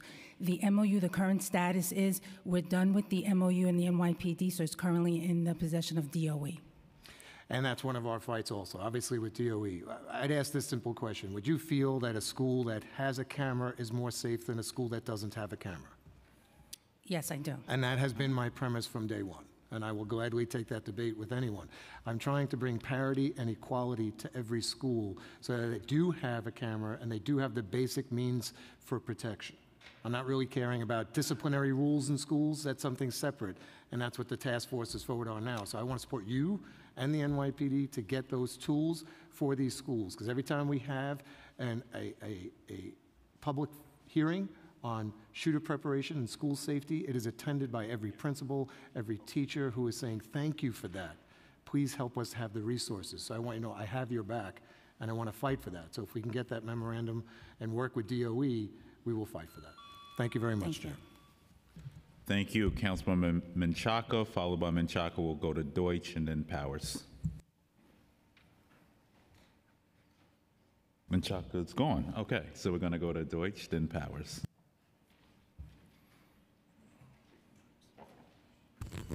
Thank you. Good morning. Good morning, Commissioner. So first, I just want to we'll start with a quick question. We just had a rally earlier today to support market pay for New York City police officers to be up to par with other states. Do you support fair market pay for NYPD officers? Are you asking me if I support whether or not men and women in the New York City Police Department their pay should be competitive? Yeah, I don't want to lose people to other police departments just because they're not getting paid enough. Thank you. Thank you very much. Now, secondly, since I have 3 minutes, after learning of a high recidivist rate of sexual offenders in our subway systems, I immediately submitted the bill in the City Council for a lifetime ban, and I'm going to see how that goes.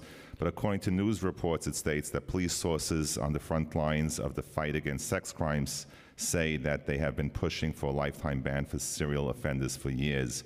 Can you confirm that? And if yes, where's the NYPD holding with that?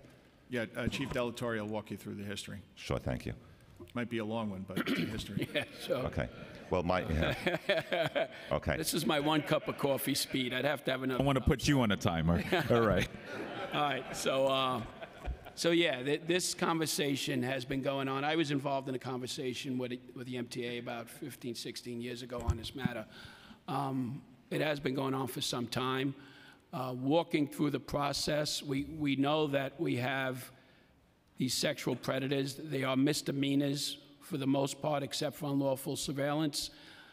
One thing I think where the City Council might be able to help us is to enact some legislation that says after the 2nd, 3rd, 4th, whatever level you want to go to, that this misdemeanor becomes a felony, just like drunk driving. We do, in our normal course of doing business in transit, we make sure our officers know the recidivist offenders well.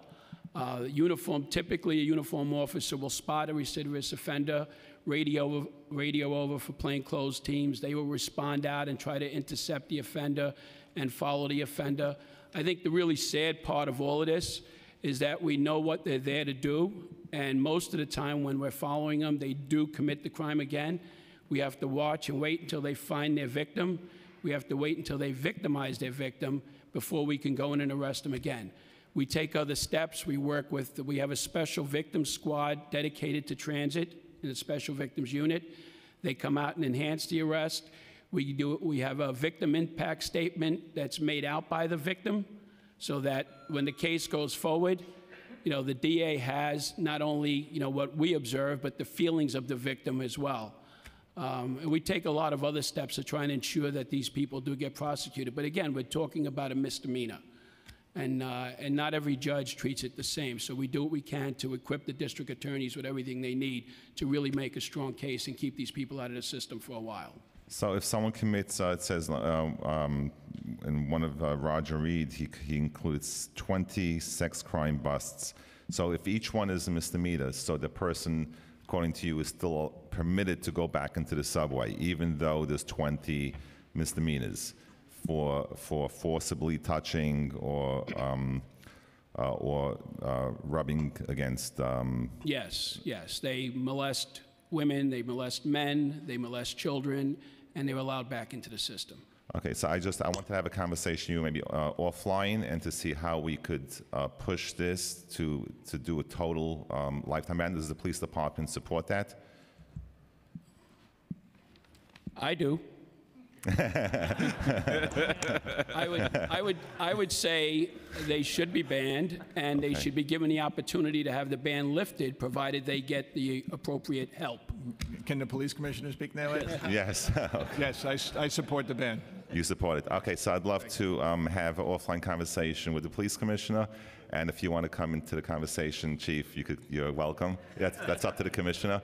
But I think that every single day that passes that someone is traumatized, and especially young children, and I'm reading as young as 9 years old, many of us, I have 5 children, 2 grandchildren of my own, and I would not want someone, forget not only my own child, but any child or any individual should be molested on a train going or coming from work.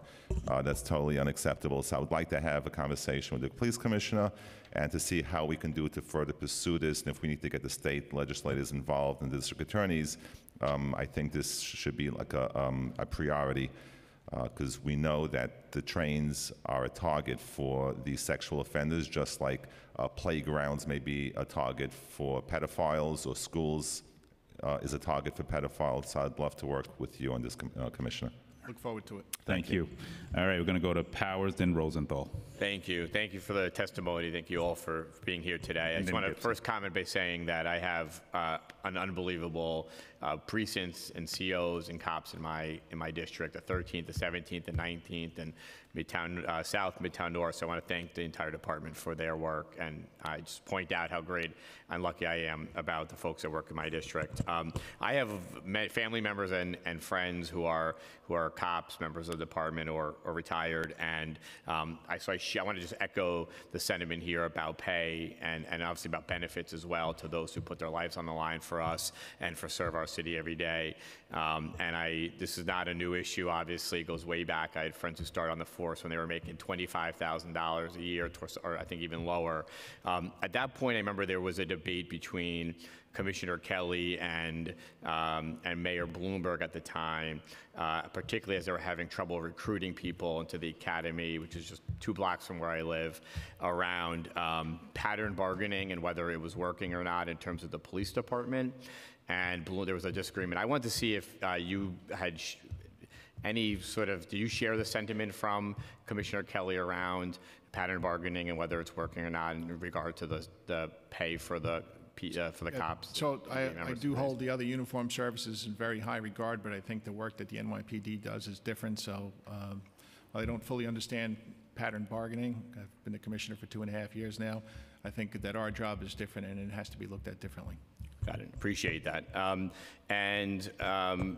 The follow-up thing I say is I think we do ask a lot more these days in terms of all those who serve on the force, and so that it's not unreasonable to ask them to also be paid, as we ask them to do more for the job. But thank you for that.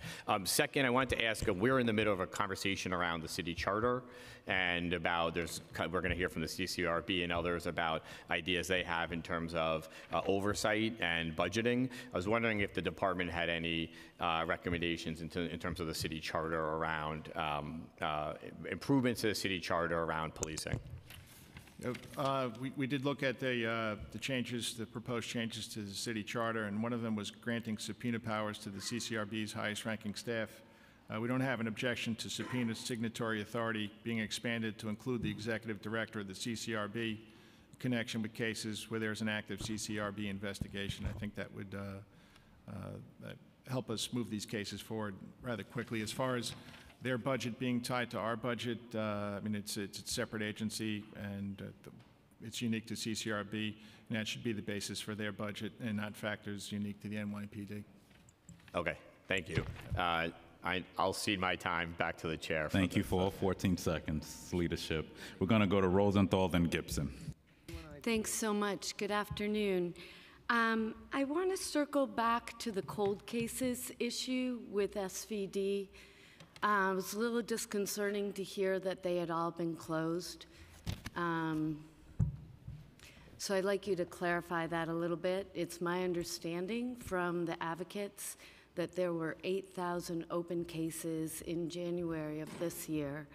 150 had DNA hits. So I want you to please clarify, have those 150 been closed? And have they been closed with a resolution that you found the perpetrator?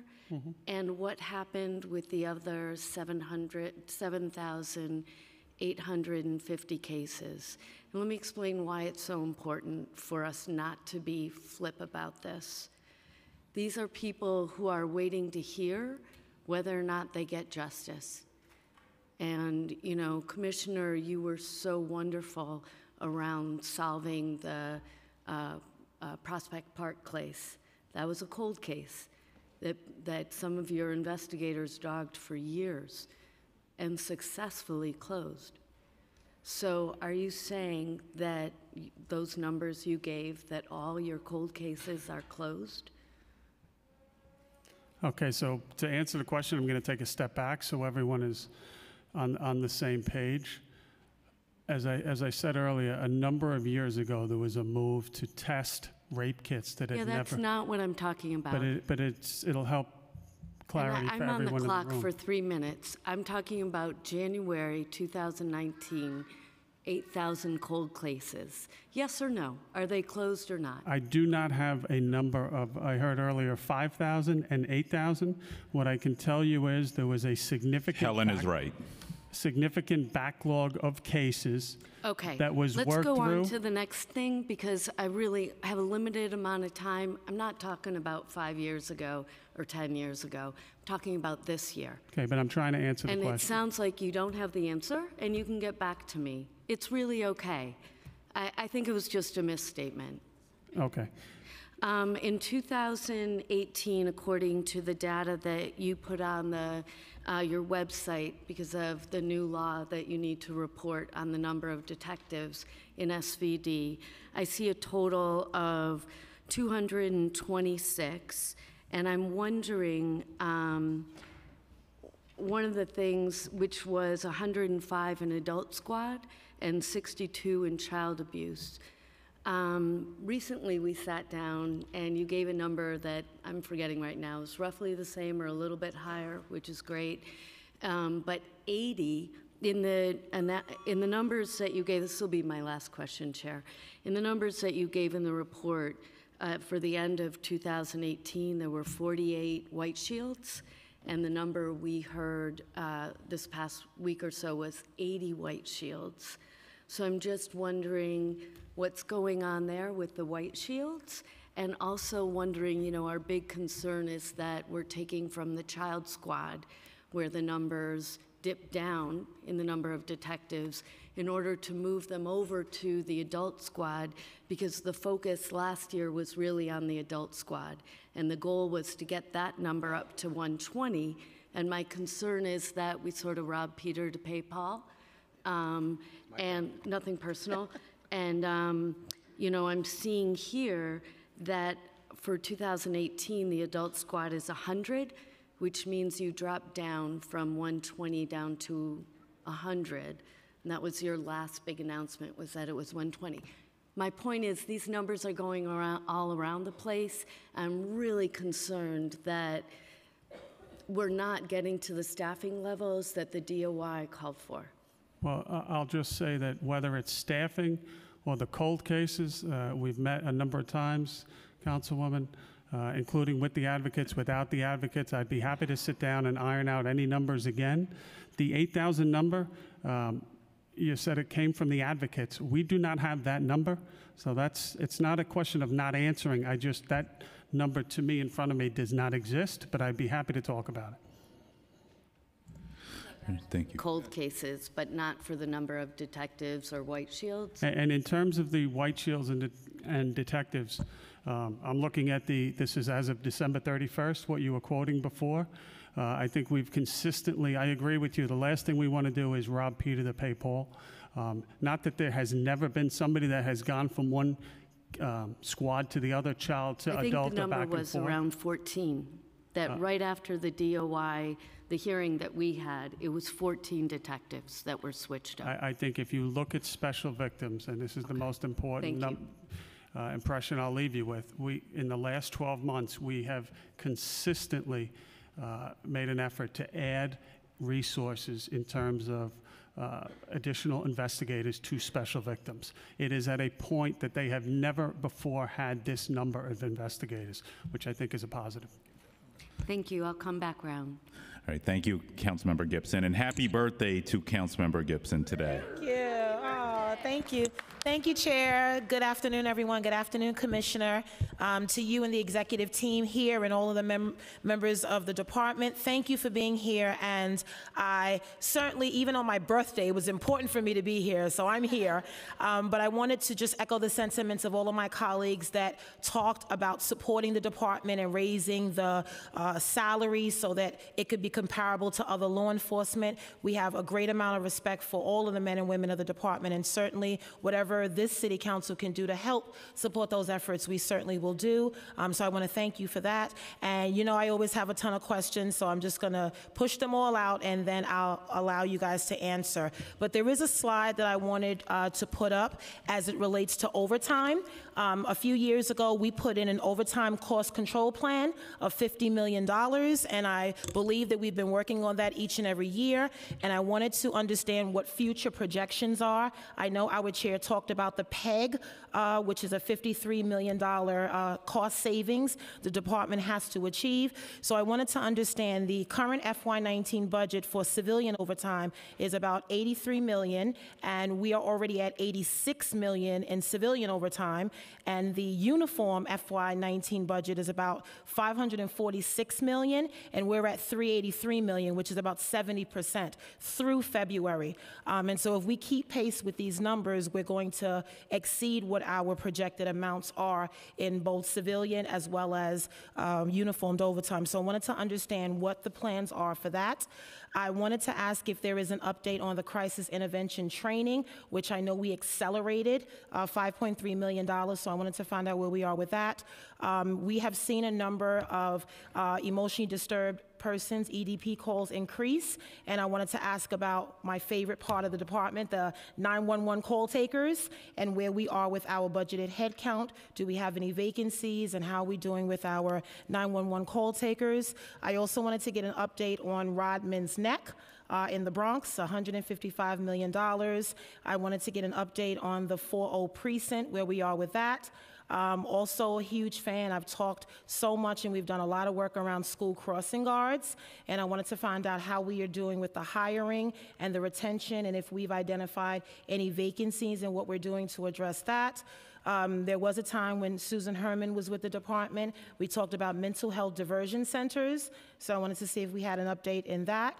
And finally, I wanted to ask about the school safety NCO program and how we're doing with that rollout. All right, so you're not going to answer all those questions because I know the commissioner has to go, but let's get to the overtime and then we can do a briefing on the side. We did CIT Thank already. you. We'll brief you afterwards about Okay, that's fine. Okay. So the overtime budget, one of the problems with, we looked at the numbers in the city council report, and when you look at the, that's a total overtime, civilian and uniform. But one of the things that we saw in the city council report, understand that our uniformed overtime budget, which is what you've heard publicly, we talk about a uniformed overtime cap. When you look at our city-funded overtime, that does not include grant funds, which we use for our counterterrorism overtime, as well as revenues and reimbursables.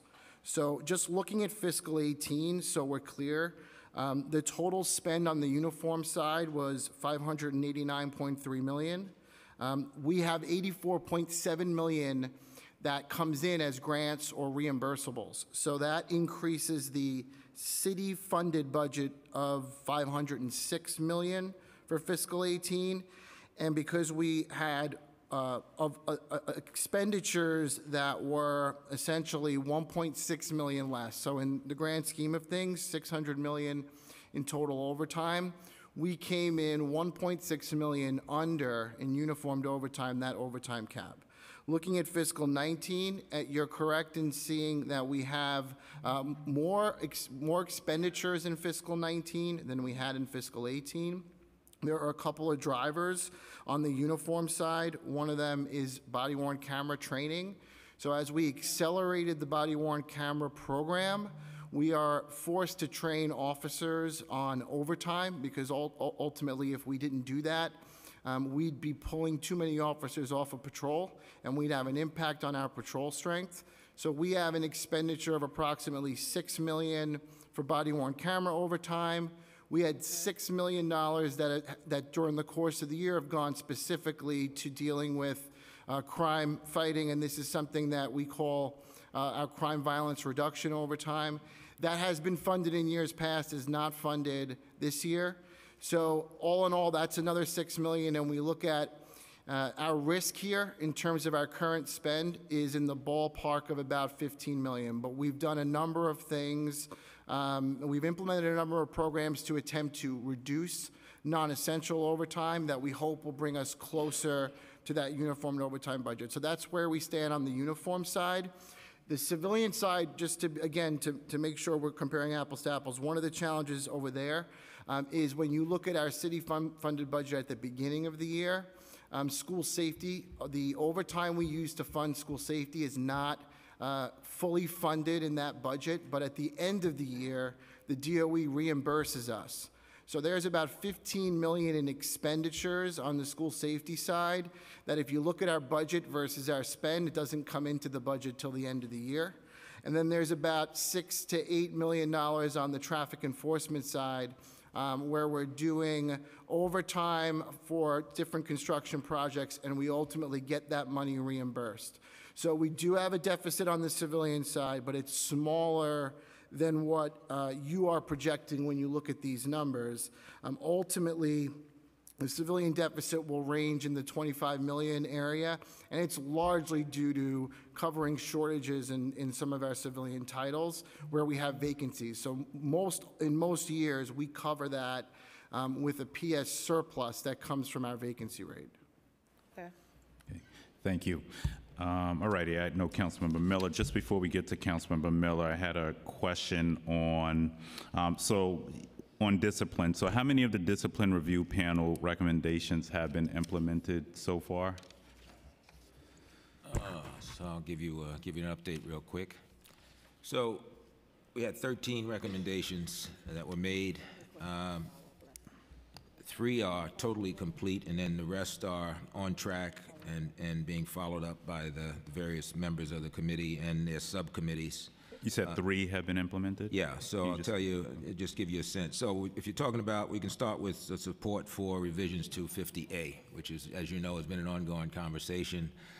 We've been asked at previous council hearings and in other ways about our position there.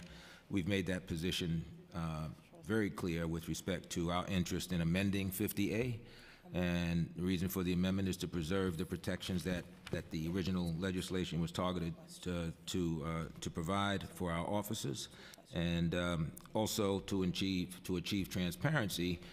You also know that we have been trying to provide information through our website and get as close as we can to the line of 50A protections, but provide information that the public would be interested in knowing. And so we are, as it relates to that, we are moving in the right direction, we hope, and are supporting amendments to 50A legislation.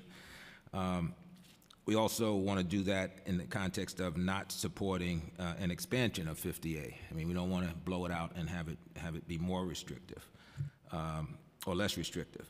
We also, with regard to enhancing public reporting, we are probably in April, we will be posting, this is data we can provide, it's aggregate data, not specific categories of data, but aggregate data for the last, for 16, calendar year 16, calendar year 17, and calendar year 18.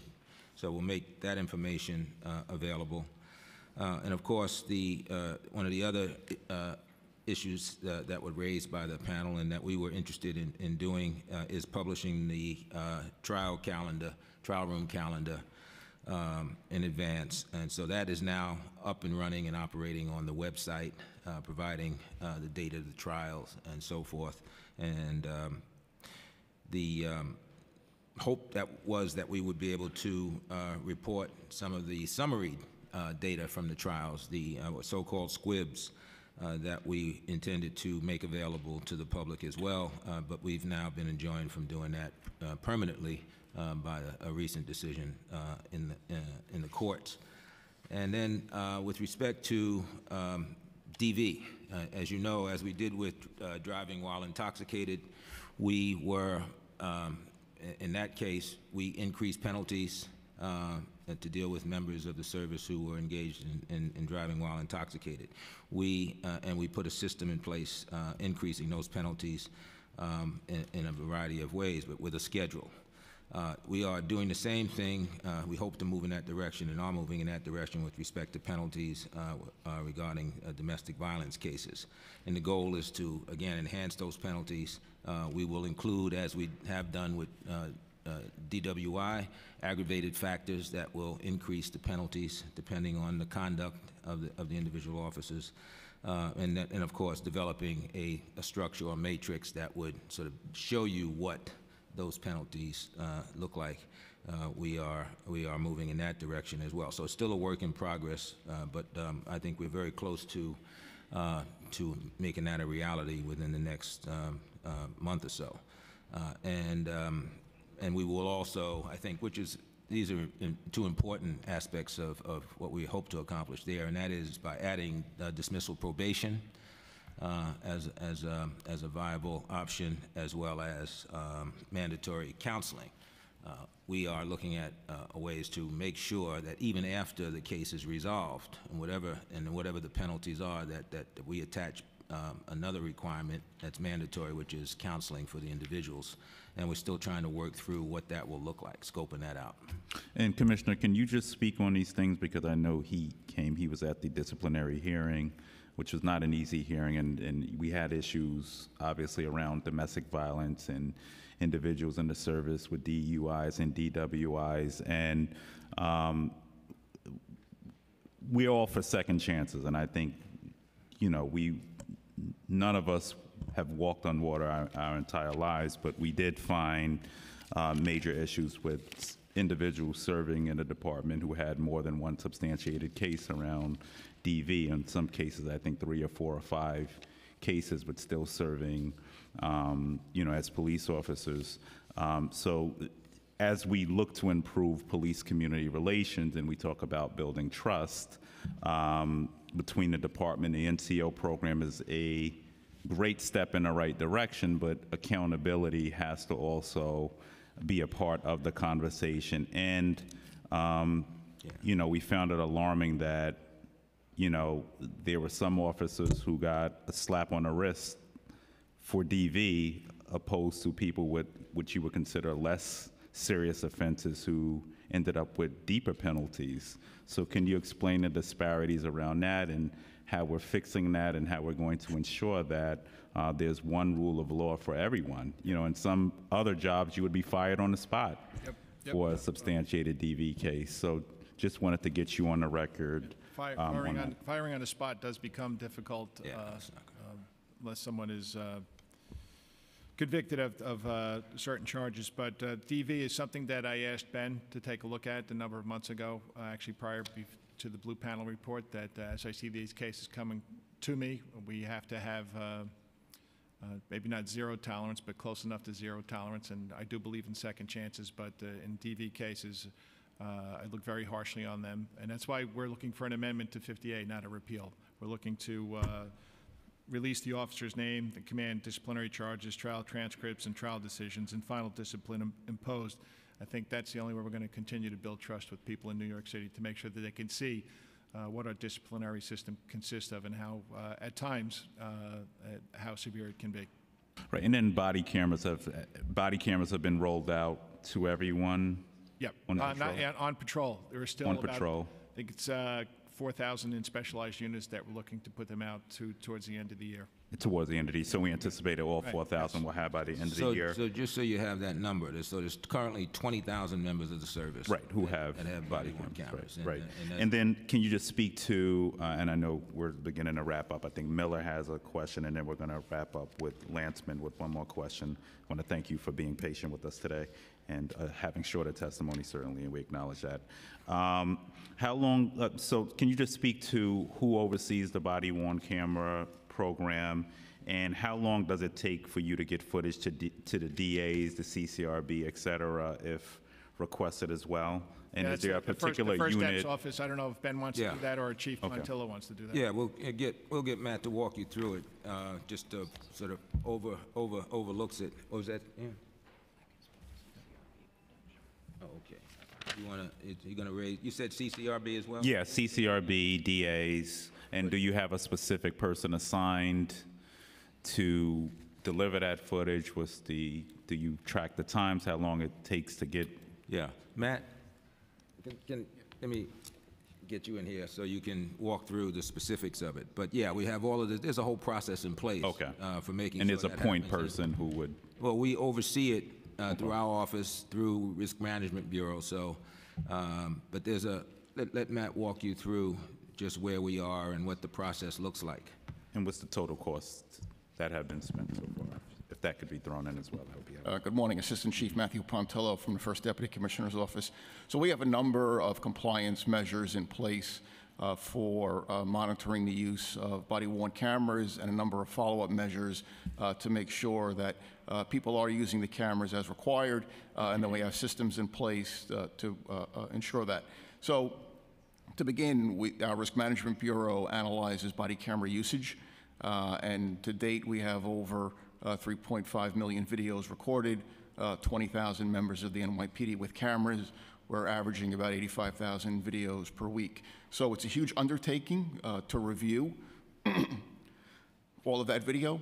So we put a number of compliance measures in place. So specifically, we analyze body camera video and usage, and we prepare a weekly report that analyzes usage broken down by command. We also track anybody who has no body camera usage in a given period of time, and then require a follow-up investigation as to why that person doesn't have any videos recorded.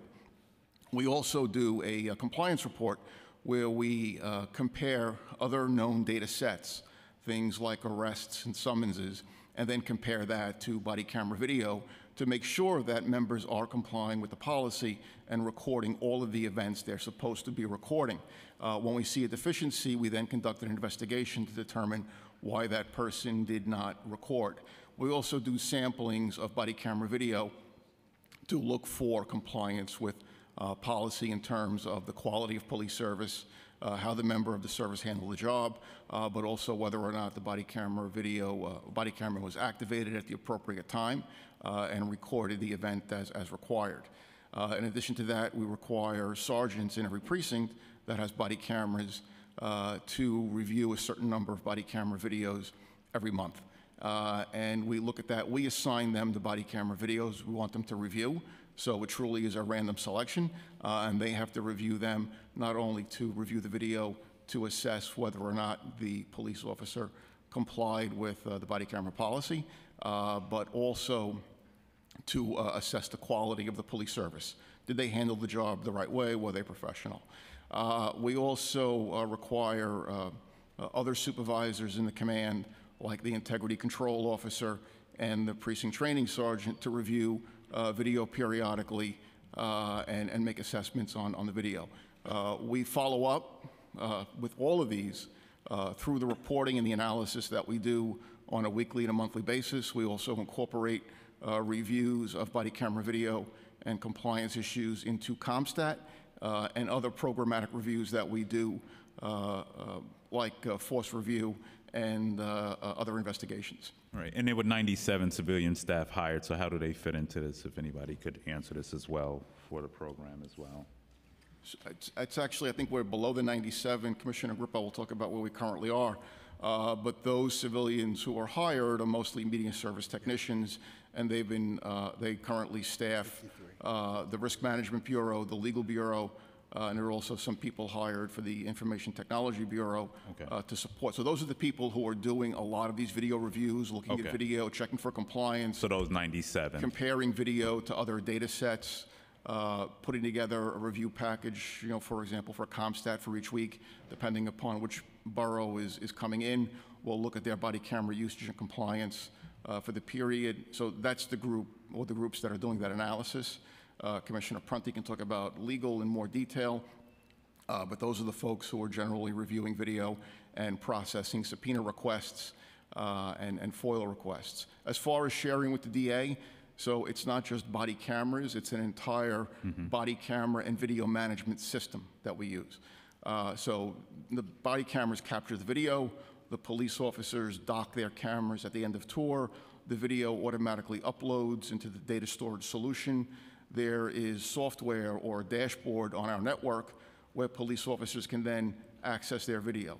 So when an arrest is made or a DA needs a video, the arresting officer will dock their camera, upload their video, log into the system, and then right within the system, we'll share that video to the DA. So that we don't have to, download anything or burn copies onto a disk.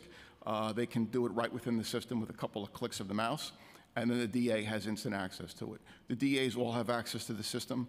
They've all been trained, and they each have their own method for then downloading and processing the data on their end, but we're able to get it to them electronically within the system within minutes of upload. Thank you. Okay, last questions. You get where I'm going on discipline. We'll continue to have more conversation. I'm just going to go to Councilmember Miller and then Lanceman. I'm going to ask you guys to be very concise and brief on your questions because the commissioner does have to leave. Thank you. Thank you, Mr. Chair. Good afternoon, Commissioner, you, Commissioner, and your team. It's a pleasure to be here. I'd be remiss if I didn't start with putting on my labor hat and echoing the sentiments of my colleagues and saying that I, too, support pay parity and equity with the officers and the agencies throughout the New York region, and certainly our men and women are deserving of that. Also like to thank the Commissioner for coming out to JMC this past Friday for the street renaming and all the additional support that we've gotten in the marches throughout New York City. It is greatly appreciated, and we have a security meeting that is going on tonight. Hopefully that we will be, the department will be well represented there as well. Give you that information. So I do want to talk a little bit off just on the transportation side. I'd like to talk about the Bus lane enforcement, since the mayor's announcement in the state of the city this past January, where have we gone? Have we seen any increase in summonses and enforcement around the bus lane enforcement? So Chief Chan will give you a very short and concise and accurate answer. Very short, very concise. In terms of accurate too. bus lane moving violations, in 2018 we issued 8,037. Compared to 2017, it was 2,020. Bus lane parking violations, last year we issued 38,000 summonses, 38,419, compared to 23,647. Bus stop parking violations, last year we issued 312,752, compared to 305,712. Again, we've done a lot of enforcement in that area. We meet with our MTA partners. The feedback that we've gotten is that we've seen some improvement in terms of the movement of our buses. They've identified 12 specific lines that have been problematic. We've been targeting those areas for enforcement. So we do see improvement on that. Do you think that I believe it is $2.7 million that is in this preliminary budget for bus lane enforcement will be sufficient, particularly compared to the nearly $100 million for secured bike lanes that we see throughout the city? I think that the enforcement that the NYPD has done and our response has been overwhelmingly positive that we've seen from our MTA partners and also from the feedback that we've gotten from DOT. Okay. We haven't seen, I think the buses are still traveling at about 5-6 miles per hour. We have some work to be done and look forward to working with you on that. I don't want to stay on that, but I do want to stay in the area of transportation. I know that the Transportation Committee requires certain information data around complaints and in the subways and buses, and I know that felonies are up about 11.5%. Major felonies, what are we doing there, and the overall complaints on assaults on MTA workers as well, buses and trains. I have not seen it. It should be part of the reporting. Do you have that data now? And if not, when can we expect it? Yeah, okay. Okay, I can speak as to the trains. Assaults on MTA workers are down this year, 4 versus 7, and I believe we ended the year down last year as well, in the subway system only. I'm only speaking to the subway system. And overall crime in the subway system is down this year as well. Is that data not collected for bus operators and others on the surface side? Ed, Councilmember, we're going to have to get those numbers for you. Okay. Let me just jump back around here. Let's talk about, I would, along with the chair and a few other members of this committee, had the privilege of being briefed by the counterterrorism group here, and I don't believe that any of us walked out of there with feeling really good about the information that we received, particularly as it pertained to surveillance around and proactively being engaged in being able to prevent activities around white nationalists. Could you, as much as possible, considering what we've seen in recent times and in between the time that we've met, I think that was about sometime in the fall, and now is, what are we doing around that area? Yeah, we'll get Commissioner Miller to speak about that. John?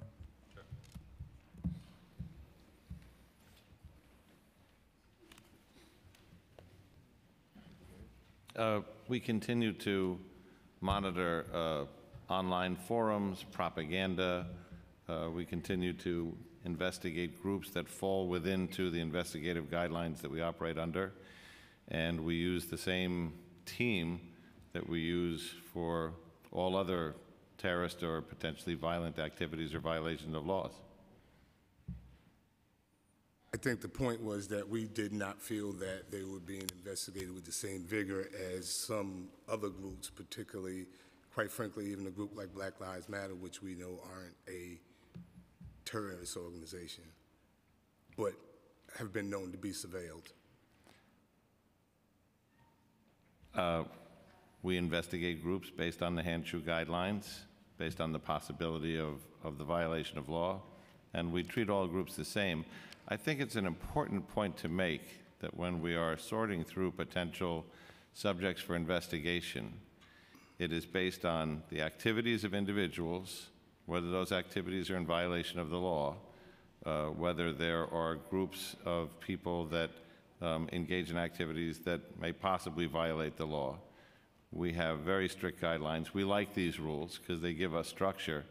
What we have seen, which is of great interest, is if you look at the attack in New Zealand, if you look at some of the propaganda, that they are adopting each other's tactics, each other's propaganda systems, each other's training, communications, and they are agnostic in their tactics to the cause. We're agnostic to the cause in our investigations. What we look at is there a potential for violence? Is there a potential for a violation of the law? And does it fit within the guidelines to investigate? And then we investigate. I don't know how else to respond on the level of vigor in that we treat all cases the same.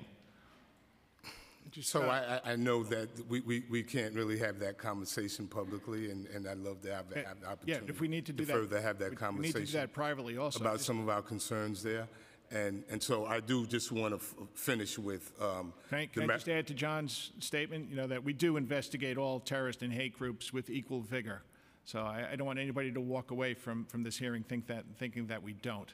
And they are all subjected to hand-shoe guidelines, as John said. Okay. So let's just jump and finally talk about marijuana disparities. Obviously, that's been a big deal over the past few years, particularly for us in Southeast Queens, having a precinct that has had 13% of all the marijuana arrests and summonses throughout the city. Is that still the case? And also, are these arrests and summonses occurring in the vicinity of nature housing? As far as the location, I'm going to have to get back to you with more specifics there. But as far as the 105 precinct is concerned, and I know that's what we're talking about, the enforcement has decreased dramatically. Natisse Gilbert is now the CO there. She's the deputy inspector. We spoke before about disparity and an overall enforcement, marijuana enforcement, and I did state that our marijuana arrests, misdemeanor arrests, are down 91.5%. It's a considerable number, 3,259, and disparities still exist, and the chair and I agreed that we would continue to figure out why this is continuing to happen. Okay, and the locations, we'll get that later on, whether or not. Yep. Thank you so very much. Thank you, Mr. Chair. All right. Last question, and then I'm going to ask Chief Shea to stay behind. I know he doesn't want to. And Helen has some closing questions, and I know you have to go, so I want to respect your time. Councilmember Landsman, last question. Yeah, thank you. So, again, on the subject of marijuana and our concern that the department seems to continue to arrest people for THC oil possession and I'll say smoking, vaping. As you know, last year in February, we had a hearing on the disparities in marijuana enforcement, both in policing and prosecution.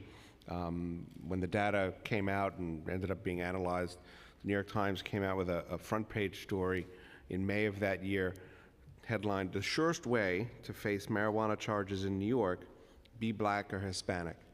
And the mayor almost within days announced that the city was going to revisit its policy. And we've been talking about that policy today. My colleagues have talked about the racial disparities issue.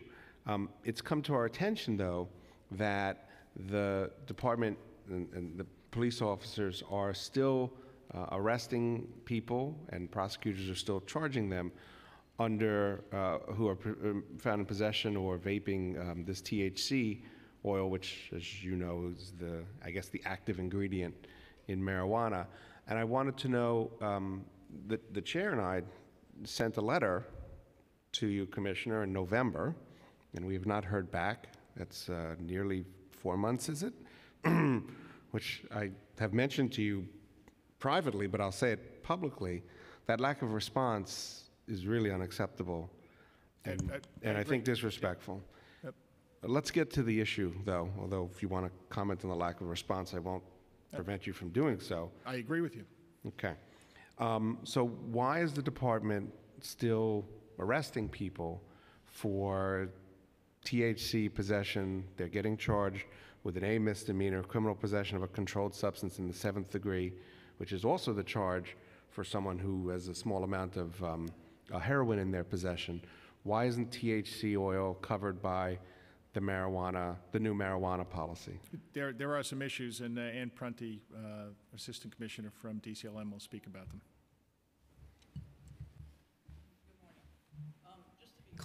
Just to be clear, my understanding is that the director of our Legislative Affairs Unit has been in touch with your Chief of Staff in response to that letter over the course of the past few months, but be that as it may. No, I'm sorry, he hasn't. No, with all due respect to Oleg, he's a great guy, and we talk all the time. We haven't gotten a response. No, I understand you haven't gotten a response, but I just wanted to let you know that we have been in touch with you about the letter. And just, I'm going to interrupt. We should have given you a written response. Apologize for that.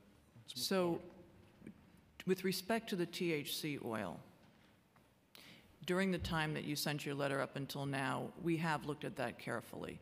And we did a survey of the different DAs to see what the charging situation was across the boroughs. And we found out that there was a pretty significant discrepancy in the charging among the different bureaus, among the different DAs.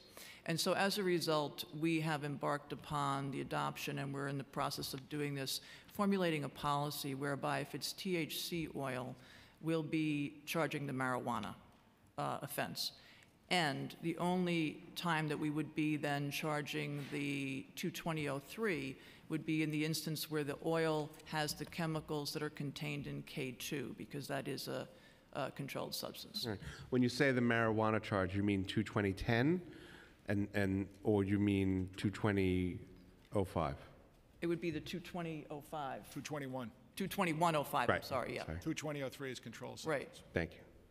All right. And so what you're saying is, unless the THC oil is mixed or contaminated with something else, if it's just the K2. THC, then those individuals will be treated the same as you treat people who are burning or possessing actual marijuana leaves in public. Yes. Good? Mm-hmm. I'm happy to hear that. I just have a question, though. My understanding is there's no field test for THC, so how is that distinction going to be made? Well, we're going to be defaulting to the 221.05 offense. Then it will be tested by the lab. If there's a testing by the lab that turns out to be the chemicals of K2, and the case is still in the system, the prosecutors will have the option of amending that complaint and charging the 220.03. Excellent. And last thing, on the issue of disparities, it hasn't really been touched on yet, but are you willing to reconsider the exceptions to the current marijuana policy, almost all of which are driven by someone's prior or current criminal justice system involvement?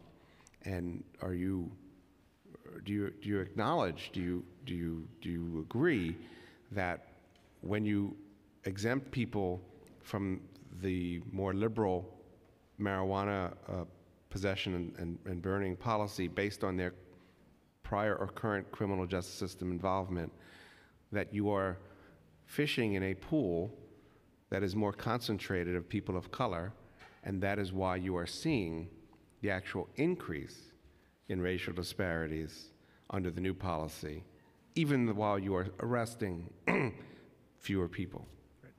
We're looking to have further discussions, and I certainly would want, if all the prior criminal history was 221 offenses, I would agree with you. But the strategy of reducing homicides from 2,245 down to less than 300 last year, it's well thought out, and it's evolved over time. So I think it would require more discussion with you to get where maybe some sort of compromise. I'm not sure if we can get there. There's a lot to lose here, but we will continue discussions if you'd like. Sorry. Thank you, Counsel. Just one last thing. Just the THC policy. Sorry, is that going to be added to the patrol guide? Like, when will we see that this is in print and Well, it's clarified? We're working on it, and we'll get back to you on that. Okay. The first thing you'll see is a response to your letter. Okay. Thank you. Thank you so much, and I'm going to ask Chief Shea to stay behind just for one question from Helen. But I want to thank you, Commissioner. I want to thank you for your time today. Just some follow-ups from this specific hearing. A few items: the average head count, data, and methodology we're looking for. Second, the average length of rape cases being opened or worked on. 3, our data on percentage of unfounded and uncooperative victims by borough, in their uncooperative complaint victims by borough. 4, our data on January 2019 cold cases from the from Special Victims Unit. 5 follow-ups from Councilmember Gibson's questions. Looking to hear more on 50A and the recommendations by the disciplinary panel. Hate crimes unit, there has been an increase. I spoke on discipline, and then also Councilmember Miller's question on public housing and summonses and arrests happening around specifically public housing. And then lastly, the 116th precinct was budgeted. Budget went up to 16 million, which 16 million more, which I'm not complaining about. We just want to hear a little bit more specifics about why and why that increase was needed. And all the other questions we didn't get a chance to certainly address here today. There also was a proposal that I believe PD rolled out on not responding to car accidents anymore. So when we come back for exec, we look forward to hearing a little bit more, but in between time. That's a very limited pilot, but we'll discuss it with you. Yeah. With that being said, thank you so much for coming today. Thank you for your time. We look forward to our continued strong partnership with you. Want to thank the men and women of the NYPD for what they do. Okay, Chief Shea, come. Thanks to the chair, thanks to the council. Thank you. Thank you. Chief Shea. I'd love to. All right. Yes, you can. Yes. A barricade job's still going on the 8-4 on Court Street. Naked guy? Still going on. It might be all but a flyer on. We actually deployed a drone up there. When you speak earlier, Yeah, it's a barricade DP. Came over about 8:52 this morning. He's alone. His brother called him. He's suicidal. Thank you. No, sir. That's why I was making eye contact with him. Let's shoot him. Well, try not to.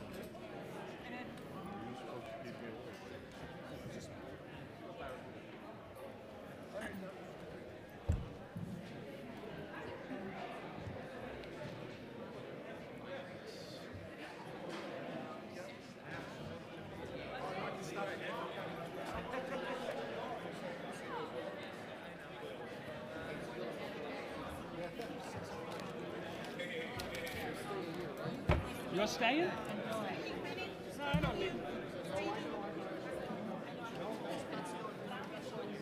Huh?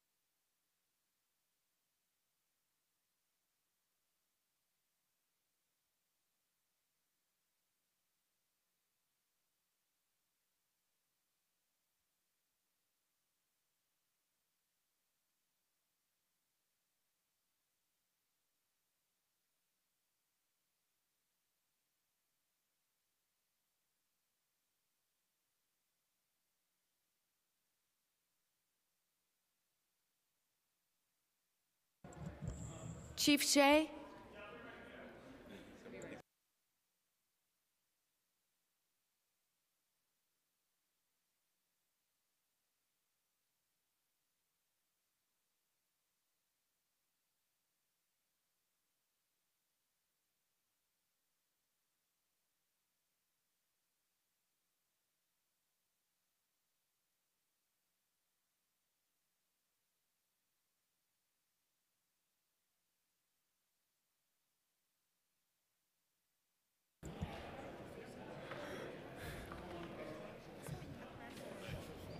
Just can't get enough of me. No. I'm a fan. I could have Chief Delatorre speak, too. Sure. All right.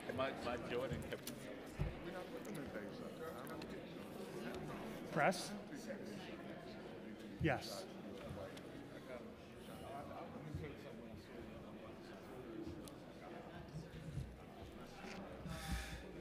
All righty, we're going to begin in 1 minute again.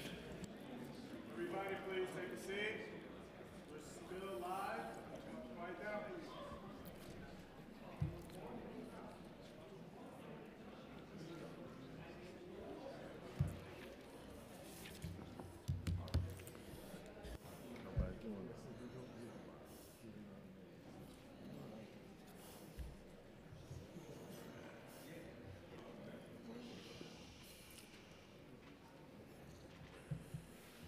All righty, Chief Shea, you get to stay behind.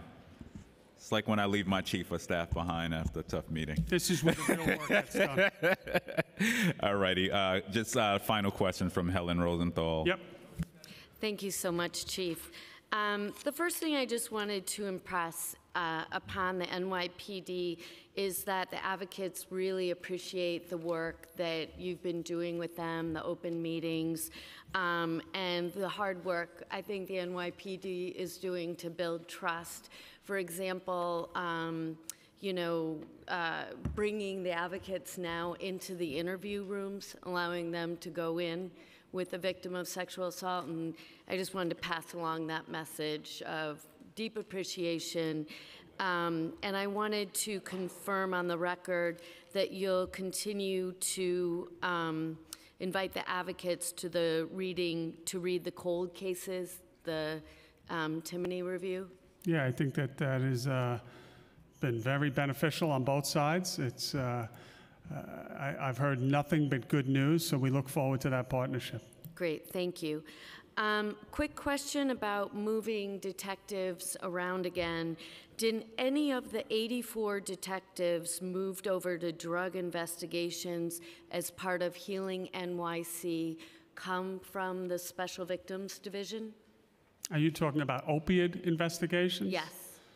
Which, I mean, you're going back probably a year or two. I'd have to check. I don't have that answer.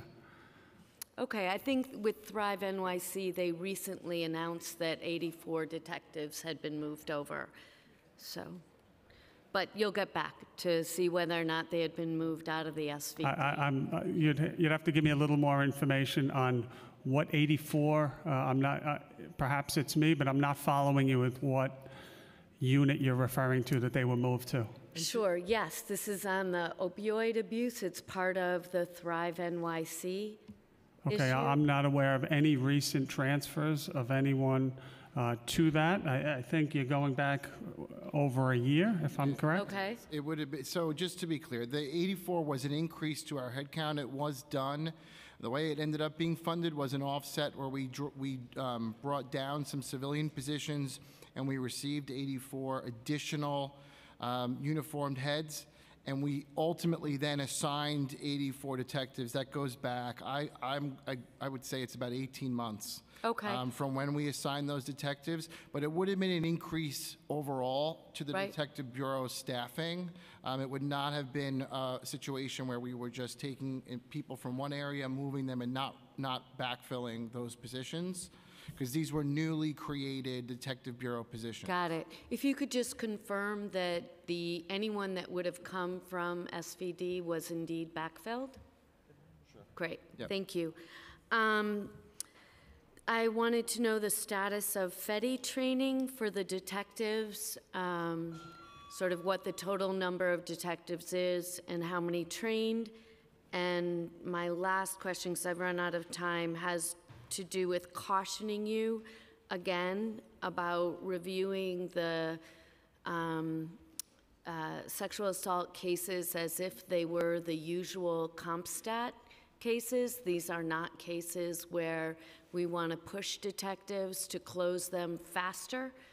These are cases where, this is a trauma victim and more likely than not, it would take much longer to close a case. So just wanting to make sure that the SVD cases are not being I think in. that was my exact point earlier, that each case is unique. We move at the speed of the survivor. With that being said, you know, we still do have an accountability measure, CompStat. It's not unique to special victims. It's something that we look at the work of our investigators and police officers across the agency to make sure they're doing everything that they should be doing. So it's a mixed response there. We will continue to look at sex crimes cases during the CompStat process, but it is certainly not to say that we're pushing cases or the measure we're looking at is that their cases aren't being closed in a fast enough time. For example, we want to make sure that the work that should be done, whether it's witness canvasses, video canvasses, DNA testing is done. There's a lot of different metrics that we use, and it's all with the goal towards making New York City safer. To the To that point, Yep. you know, it might We're on the take same page. 72 hours or 30 days to get back a rape kit. So you wouldn't want to, you know, ding a detective for not closing a case fast enough, but they're waiting. 100% agree. And to the FEDI point, we're in a good place. We do have some work to do still. We're in a good place in terms of the membership of the Special Victims Division being FEDI trained. However, we do have a recent group of, again, I said earlier 35, it may actually be 37 or 38 that have come in that still require the FEDI training. They're not catching cases yet. They're undergoing additional training in the meantime, but we're working on getting additional contracts to get FEDI training. And so you only have the 36, 37 officers remaining to get FEDI? Everyone else? If there's one or two sprinkled somewhere, Councilwoman, that's possible, but I don't believe that's the case. The vast majority of special victims has already been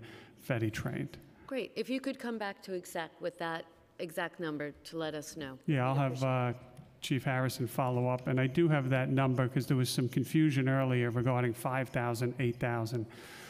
In 2015, in 2015, I'm sorry to go back again, there was 1,100 plus cases that were tested that came into the department. DNA cases. Yes, that's when a team was stood up to test those cases. Right. Yep. That backlog has now been cleared. That team is going, that backlog of cases has been tested, and those cases have been cleared, meaning investigated.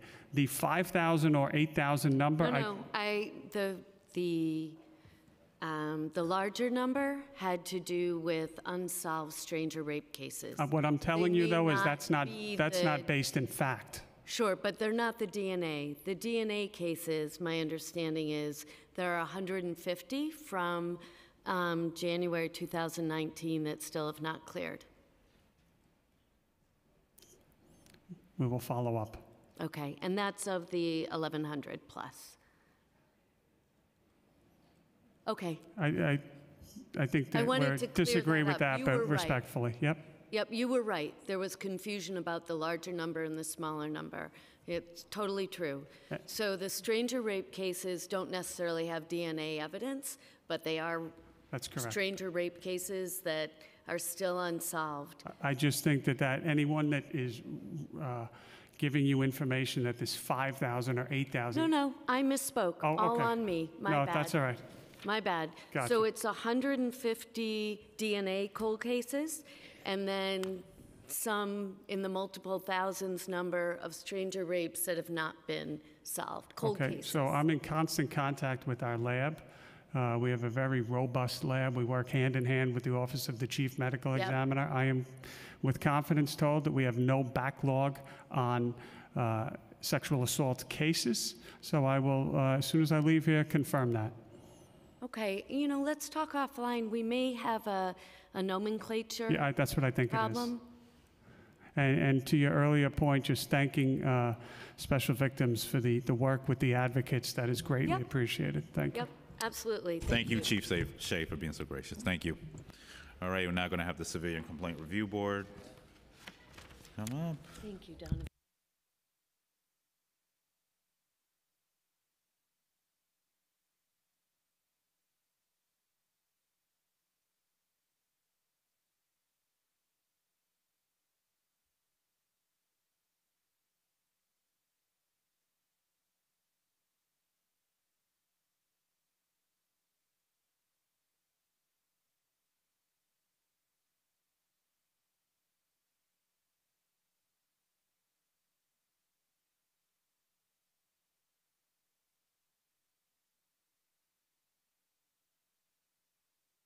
All righty. Gonna have Chair Fred Davey, Reverend Frederick Davey.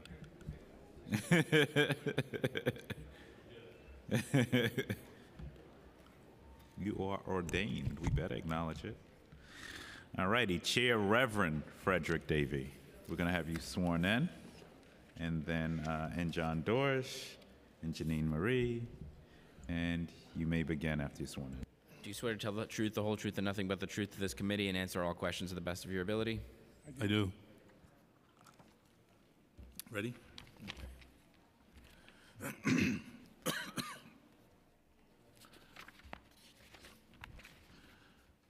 Chairperson Richards and members of the Public Safety Committee, thank you for the opportunity to appear here today. As you've said, I'm Reverend Frederick Davey, Chair of the Civilian Complaint Review Board. I am joined by agency staff members Jonathan Darsh, our Executive Director, and Janine Marie, our Deputy Executive Director for Administration. I have submitted a full testimony to the committee staff and now will present a short oral presentation. Over the past year, the agency has rededicated itself to better serving its complainants, many coming from the most vulnerable communities and diverse communities in New York, including young people, the homeless, LGBTQ individuals, those with mental illnesses, people living with disabilities, and people of low income. In February 2018, the board unanimously voted to adopt a resolution directing agency staff to begin investigating and prosecuting certain allegations of sexual misconduct that had previously been referred to the NYPD's Internal Affairs Bureau, and to develop a plan to investigate and prosecute allegations of criminal sexual misconduct. Now, for more than a year later, the agency has received 83 complaints containing 126 allegations of sexual harassment, sexual or romantic propositions, sexual humiliation, and sexually motivated strip searches, and has created an internal working group to determine how best to incorporate investigations and prosecutions of sexual assault into agency operations. We're currently working with OMB to obtain funding to develop a victim advocacy and support program, and commenced a number of training initiatives aimed at better supporting victims of sexual violence. The CCRB is committed to protecting the mental health and well-being of our complainants. In 2018, the agency adopted new policies and procedures aimed at providing civilians with information about access to mental health services. In the past year, the CCRB Investigations Division also received comprehensive training related to mental health issues, including forensic experiential trauma interview or FETI training and mental health first aid certification training. We consider educating the public to be an important part of our mandate and work hard to deliver information to civilians. The CCRB staff endeavors to reach all New York communities, delivering over 1,000 presentations in 2018, the largest number in agency history, to audiences including high school students, immigrant populations, probationary groups, homeless service organizations, formerly incarcerated individuals, NYCHA residents, and LGBTQ groups. The agency was able to make those efforts because it was fully staffed at the time with an outreach team of 6 people that we were granted by the City Council. In anticipation of the Right to Know Act becoming effective in October 2018, the CCRB constructed a full public education campaign in partnership with members of the City Council that involved creation of educational materials and distribution of these materials via street team efforts, participation in press and social media efforts, and working with elected officials to help provide information to constituents. Further evidence of our commitment to public education is our February Youth Summit at New York University, organized by the first ever CCRB Youth Advisory Council, and our police symposium at John Jay College of Criminal Justice, at which, Mr. Chairman, you spoke, and we really appreciate it. In 2018, the board also made a number of procedural changes to ensure disciplinary consistency. In January of last year, the board piloted the use of a disciplinary framework, a non-binding matrix designed to guide board panel discussions on disciplinary recommendations for substantiated cases and at achieving consistent and fair discipline recommendations for both civilians and members of service. Now, a year later, we are evaluating ways to expand that structure to non-charges as well. There have also been challenges over the past year. In 2018, the CCRB received 4,745 complaints within its jurisdiction, an increase of nearly 11% from just 2 years prior. Further, 2018 saw over 200 more fourth quarter complaints received in the CCRB's jurisdiction than 2017. And this is the highest number since 2013. Though it's too early to tell for sure, some of these additional complaints may be related or may have been related to the Right to Know Act. Since it went into effect, the agency has received 137 complaints containing 229 allegations of a failure to provide a business card under that act. One type of evidence that is becoming increasingly prevalent in our investigations is NYPD body-worn camera footage. To date, the agency has requested such footage in more than 2,000 of its investigations. While video evidence has played a role in the CCRB's investigations over time, the amount of footage in CCRB's electronic evidence repository has exponentially increased, in part due to the continued expansion of the BWC program. To date, video footage occupies more than 3.5 terabytes of space, with 300 gigabytes of that added in January 2019 alone. While it is still too early to tell the true effect of BWCs on investigations of misconduct, video evidence in general plays a major role in the outcomes of investigations, increasing the likelihood that a case will be closed on the merits.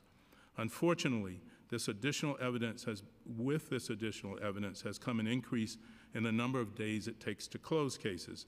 In 2018, the agency trained all of its investigators in forensic video analysis techniques, which are now employed in all investigations.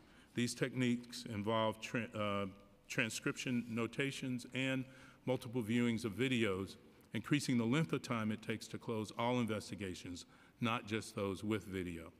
Investigators must identify each of the individuals in video footage to identify witnesses and take detailed notes as to statements made and events that occur, often requiring frame-by-frame review.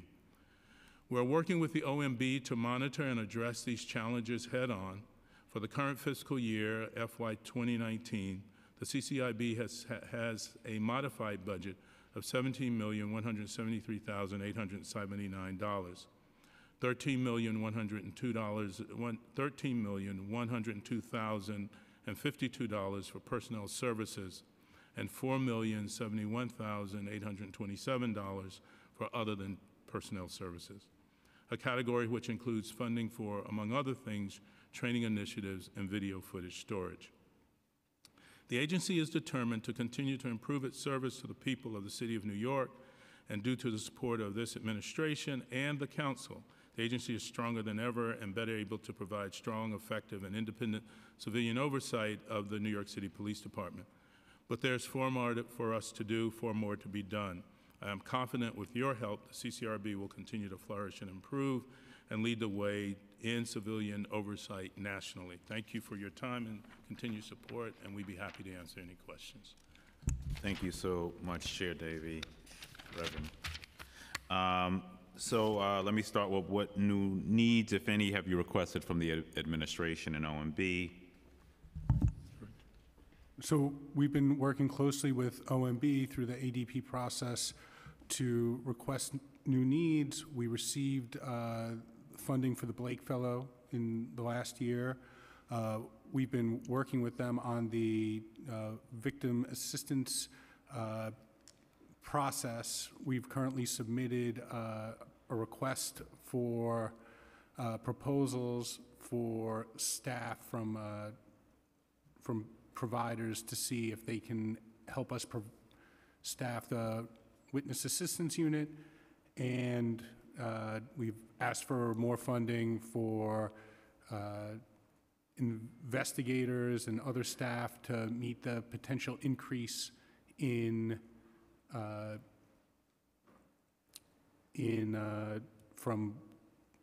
potentially from the Right to Know Act. And what's the cost, estimated cost for those? One moment. And I guess Chair Davey, if you can speak to, while you get that data. Approximately $1.3 million. How much? $1.3 million. 1.3 million, okay. And have you identified if the partial hiring freeze will affect your staffing needs?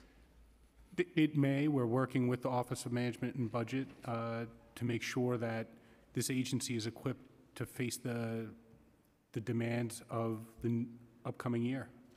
Okay. I think you spoke of implicit bias training. Can you just go through, is everybody trained in CCRB? So there may be new staff that has not been trained. I thought the implicit bias training was very helpful, not just for staff, but for the board as well. And I think when we originally scheduled the implicit bias training, we did not realize how much we needed it. It was originally viewed as something we needed to understand how the department functions. But frankly, we needed it to understand our own processes and our own behaviors and attitudes. And it's something that we're going to be working with the Office of Management and Budget and the City Council to make sure we can do again in the future. Is that going to cost any further funding needed for training? I believe it would. I'd have to get back to you with the exact number. And who's doing the training? Was a Perception Institute, and the only reason I know that, Mr. Chair, is one, I took the training, and two, they were so good I'm now using them at my institution at Union Seminary uptown. Perception training, you said? Perception Institute. Okay, Perception Institute, okay. Can you just go through, I know that you had some charter revision requests. I just wanted to get you on the record on what some of those requests were. So the first request was for a small technical change to the charter that would allow executive staff to sign subpoenas as opposed to just having the executive director sign subpoenas. The chair. Oh, my apologies, the chair. The second would be to codify the APU. The third was to enhance the language that's currently in the charter with regard to the duty to cooperate of the police department with the CCRB. And the last would be to set the CCRB budget at 1% of the NYPD's budget. Okay, good. Just want to get that on the record. Let's talk about caseload time for a second. So the PMMR shows that the time to complete investigations increased in FY18 as compared to FY17 from 153 to 190 days. Can you speak a little bit more? I know you went into body cameras, but I don't. We believe it's a large degree covered by body-worn camera footage. When we get body-worn camera footage, it's not just you watch a 5-minute video and move on with your day, with your investigation. You have to watch it numerous times. You put it through software that lets you analyze the footage and make determinations about what happened. And sometimes for one incident, there may be multiple officers on the scene with body-worn camera footage. There may be multiple videos that you have to view. Not every video is eventually going to be determinative in a case, but you still have to watch all that body-worn camera footage, and it puts a real strain on our investigators and our processes. And let me go through, so how long does it take for NYPD to get back to you on footage? Right now, what is the quality of the footage and the resolution and distance, and how often is camera footage unavailable even though the officer had a camera? What has been your experience so far? So in cases where the department is able to correctly respond on our first request, the average response time is 8 days. There are some times where we have to make a second or third request, and that will take up to 28 days to get a response. The department has recently added a new camera to its repertoire when Axon purchased VView. I'm much more familiar with the VView cameras, and I think they're excellent. I can't give you an opinion of the quality of the Axon cameras, to be honest with you. And you said 28 days after your second or third request. Is that 28 business days? I actually think that's days. Just days. But we could get back to you on Okay. And I know they said that they had someone specifically assigned to deal with different agencies. Have you found that to be true? So Is there a specific person you deal with when you put a request in? Can you just go through that process? So the way our process currently works is our investigators send requests to Internal Affairs. Internal Affairs then sends those requests to NYPD Legal. NYPD Legal has a team that conducts the searches, responds back to Internal Affairs, and then Internal Affairs responds to us. And you said 8 days. Has that been your overall experience in getting on average 8 days, or do you find it to be more the 2 to 3 request range that tends to occur?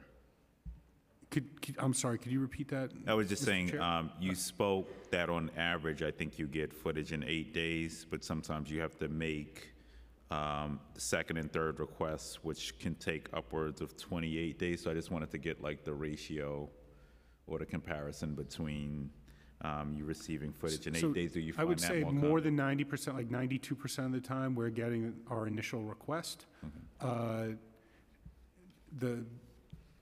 We might not realize that an initial request was denied improperly until later in the process. So we make a request for footage. We're told there's no footage. We bring in an officer for an interview, and they say, "Oh no, I had my camera," or "Oh no, I didn't have a camera, but my partner had a camera." And so getting that worked out is sometimes timely. And you're documenting those who say they don't have cameras, because supposedly every officer has cameras now in the department. So are you documenting that data when officers say they don't have their cameras or don't have their cameras on? So we do monitor that. Okay, so I would love to see those numbers. But I would just like to add, when we're doing an investigation, there is time lag. So especially early on when we were requesting body-worn camera footage, so the numbers we're giving you wouldn't necessarily reflect the current. But I just want to get a sampling of how 100%. often We'll get it for you. people deny they have a camera. The budget added a one-time addition of $50,000 for camera footage storage. How much data will this funding store, and how long will the storage last before it is full? Mr. Chair, I'm not 100% certain on the number of terabytes, but that should keep us covered for a year and a half. This is a situation that we've been working closely with the Office of Management and Budget and DO-IT and other city agencies to try and deal with this issue. And I think everyone viewed the $50,000 as a temporary measure until we can come up with a more global solution. And then earlier, the NYPD acknowledged that the DAs have instant access. Do you have instant access? No, we do not. Do you think you should have instant access? Yes, we do. Okay. All righty. Let's go through sexual misconduct again. So CCRB has added sexual misconduct to its portfolio of cases. Phase 1, which includes sexual harassment allegations, has already begun. Phase 2, which includes sexual assaults, has not begun, correct? That is correct. All right. Do you have a timeline for the beginning of Phase 2? We don't have a timeline yet. We've established 3 different areas that we need to be working on before I can go to the chair and the board and tell them we're ready to move to Phase 2. The first is we need to train a cadre of investigators that's sufficient to handle the load of sexual misconduct allegations that we're getting, the sexual assault allegations that we're getting. We've been working with experts in the field and advocate groups such as the New York City Alliance Against Sexual Assault. And we've brought in, as Councilperson Rosenthal was addressing earlier with NYPD, we've done FEDI training for a small group of our investigators. It was really eye-opening for the agency, and it's something that we think we need to adopt throughout our agency, not just for dealing with victims of sexual misconduct, but for all civilians who come to our agency. If you think about it, if you're walking down the street and you're stopped on the street while you're with your child, that could be just as traumatic for the person who is stopped or the child of the person who is stopped as any other incident that we investigate. And so I think coming up with resources for this agency to make sure that we are not re-traumatizing people in the process of our investigations is extremely important. All right, I know Councilwoman Rosenthal will have more to say on that, so I'm going to move on from that. Investigators, can you comment on turnover and attrition rates, which are hovering somewhere around 9%, and just identify a few strategies you're utilizing to reduce attrition within CCRB? So we have created a path to promotion, which is we're hopeful that when people see that they can have careers at the CCRB, they will be more inclined to stay with us and take the skills that they have learned and acquired through doing the work and taking the training that we give them to stay at our agency. Go through the starting salaries of investigators. I heard a few coughs in the back. Is it true?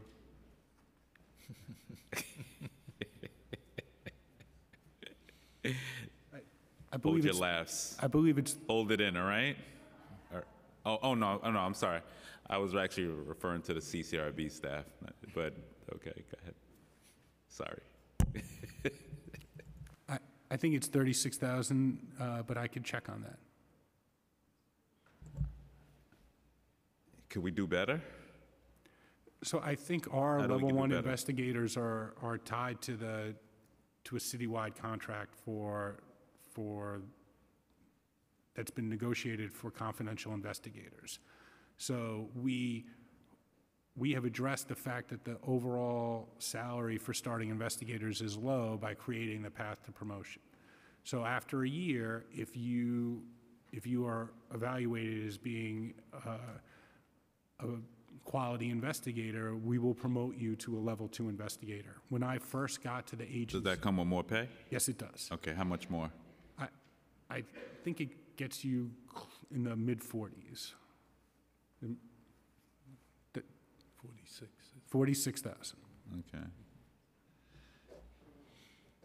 All right, so And then- I'm going to go on the record and just saying, just as folks are calling for the NYPD to be well paid, that, you know, those who are also doing work to hold the system accountable, which helps police officers get home safely as well, and helps our communities be safe, also receive a raise as well. So I would look forward to working with whomever I need to make sure that those we're tasking with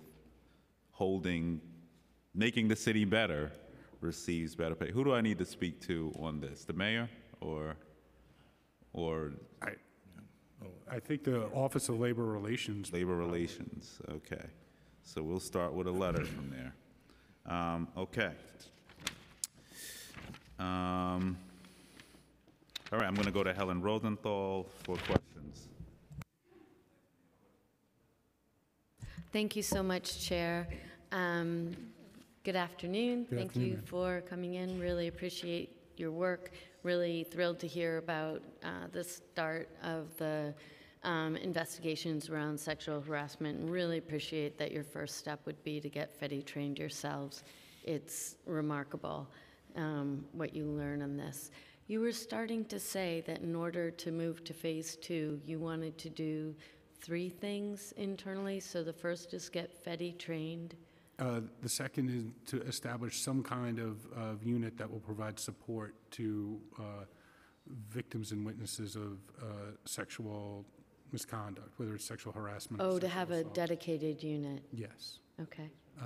And we've actually started the RFP process for the line staff of that unit, which we think would be,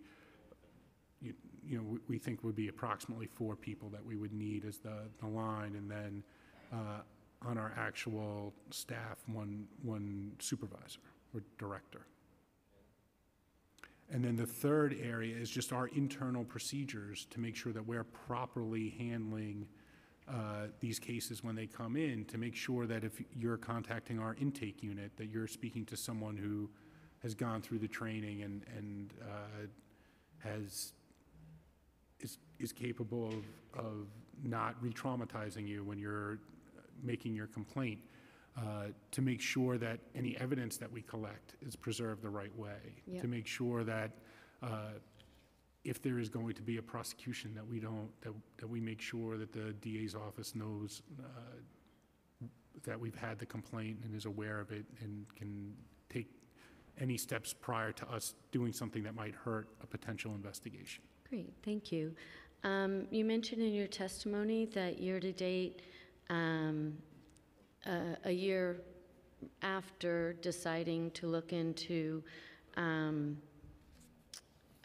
sexual harassment, I just want to distinguish, you're looking at sexual harassment or sexual...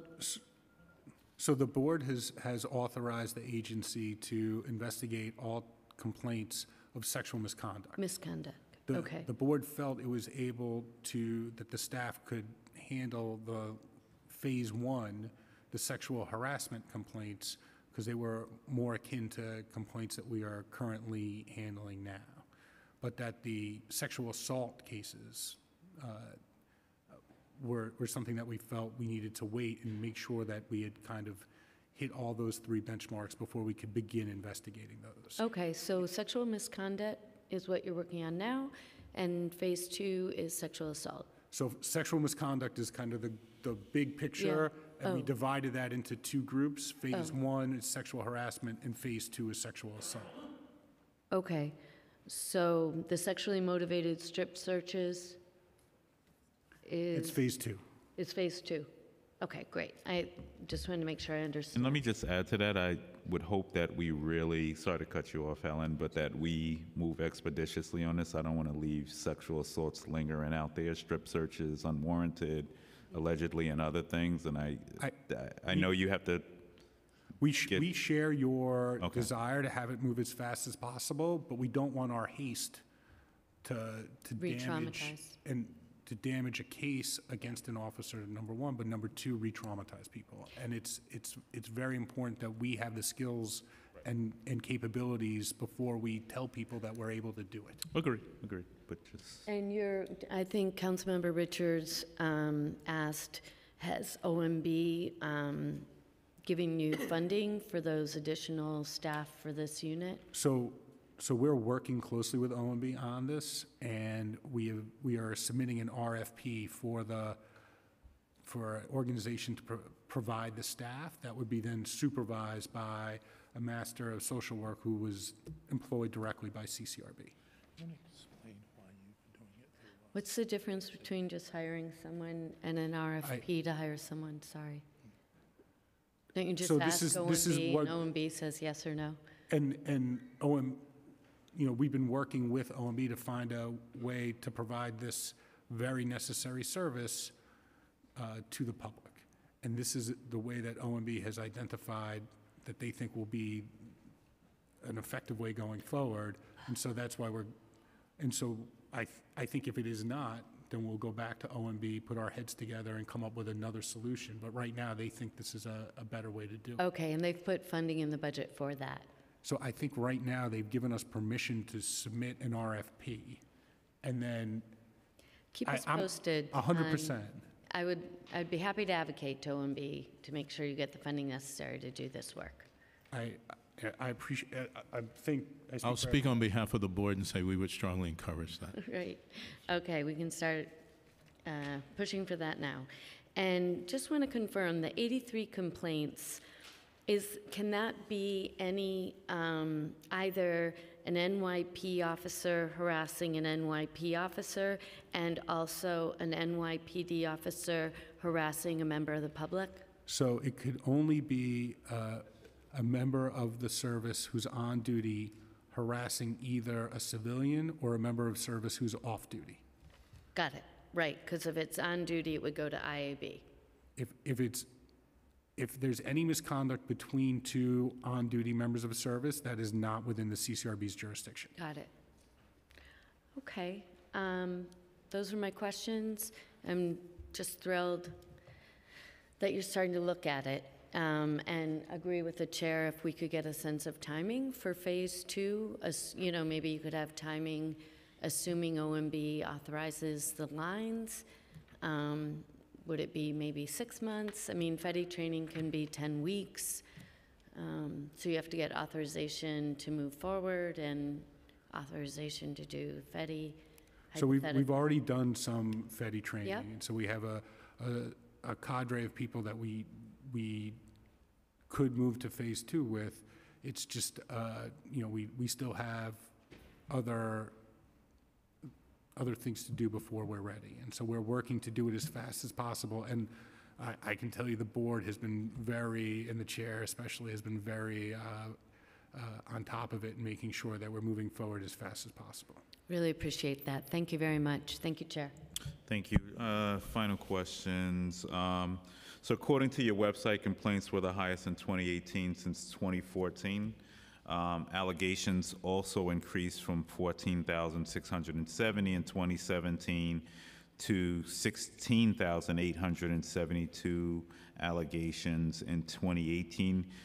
Can you speak to the increase, and do you expect an increase in 2019? And do you see more problematic precincts than others? For instance, I'm looking at the 34th precinct, which had 16 complaints substantiated in it, which I think is the highest in the city. So I just wanted for you to speak a little bit more on that.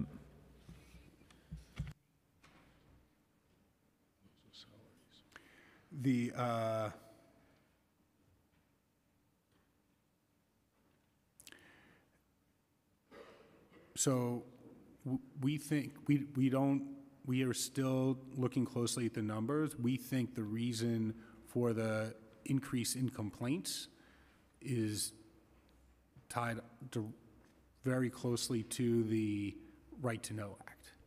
And so traditionally, complaint numbers will increase in the summer and decrease as the colder weather comes in.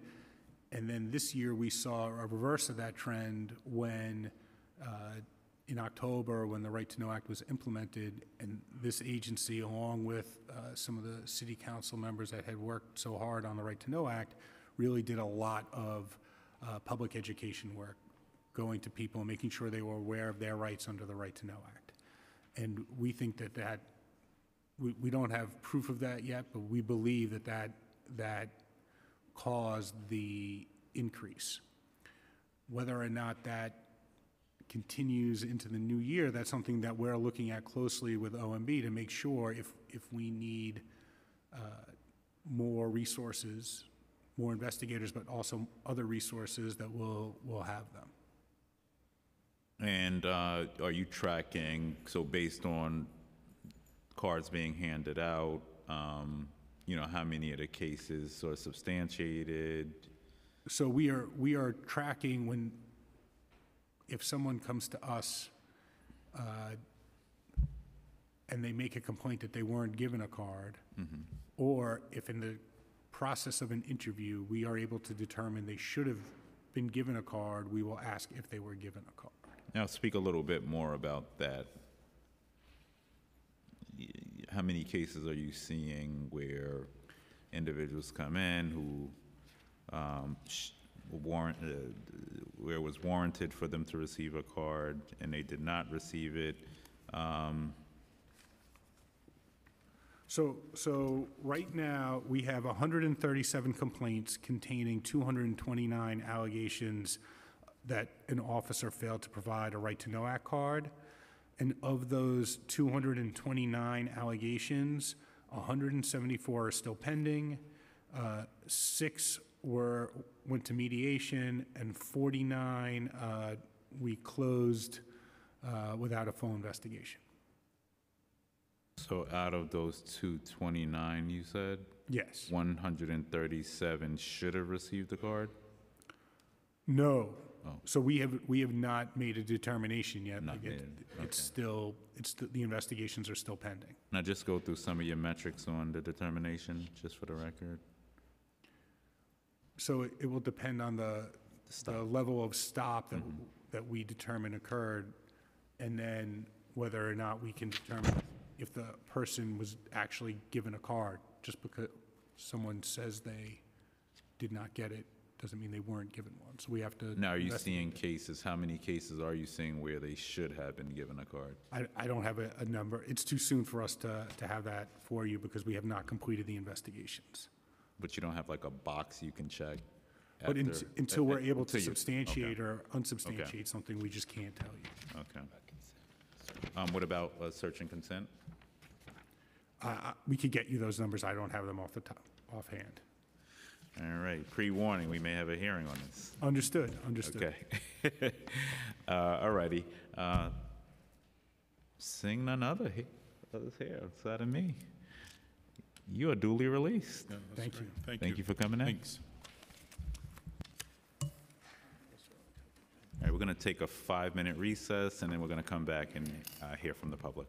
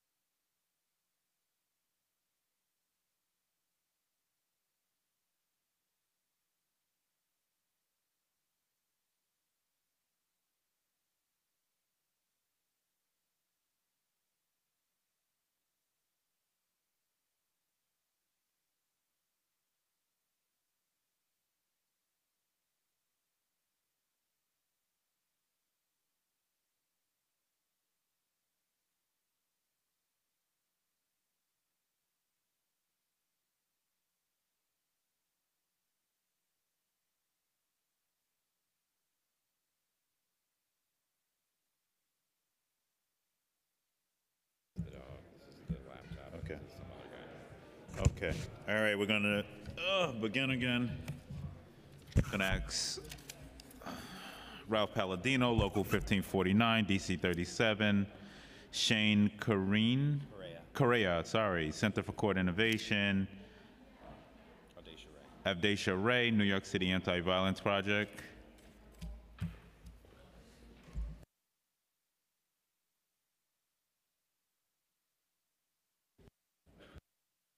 Avdacia Ray.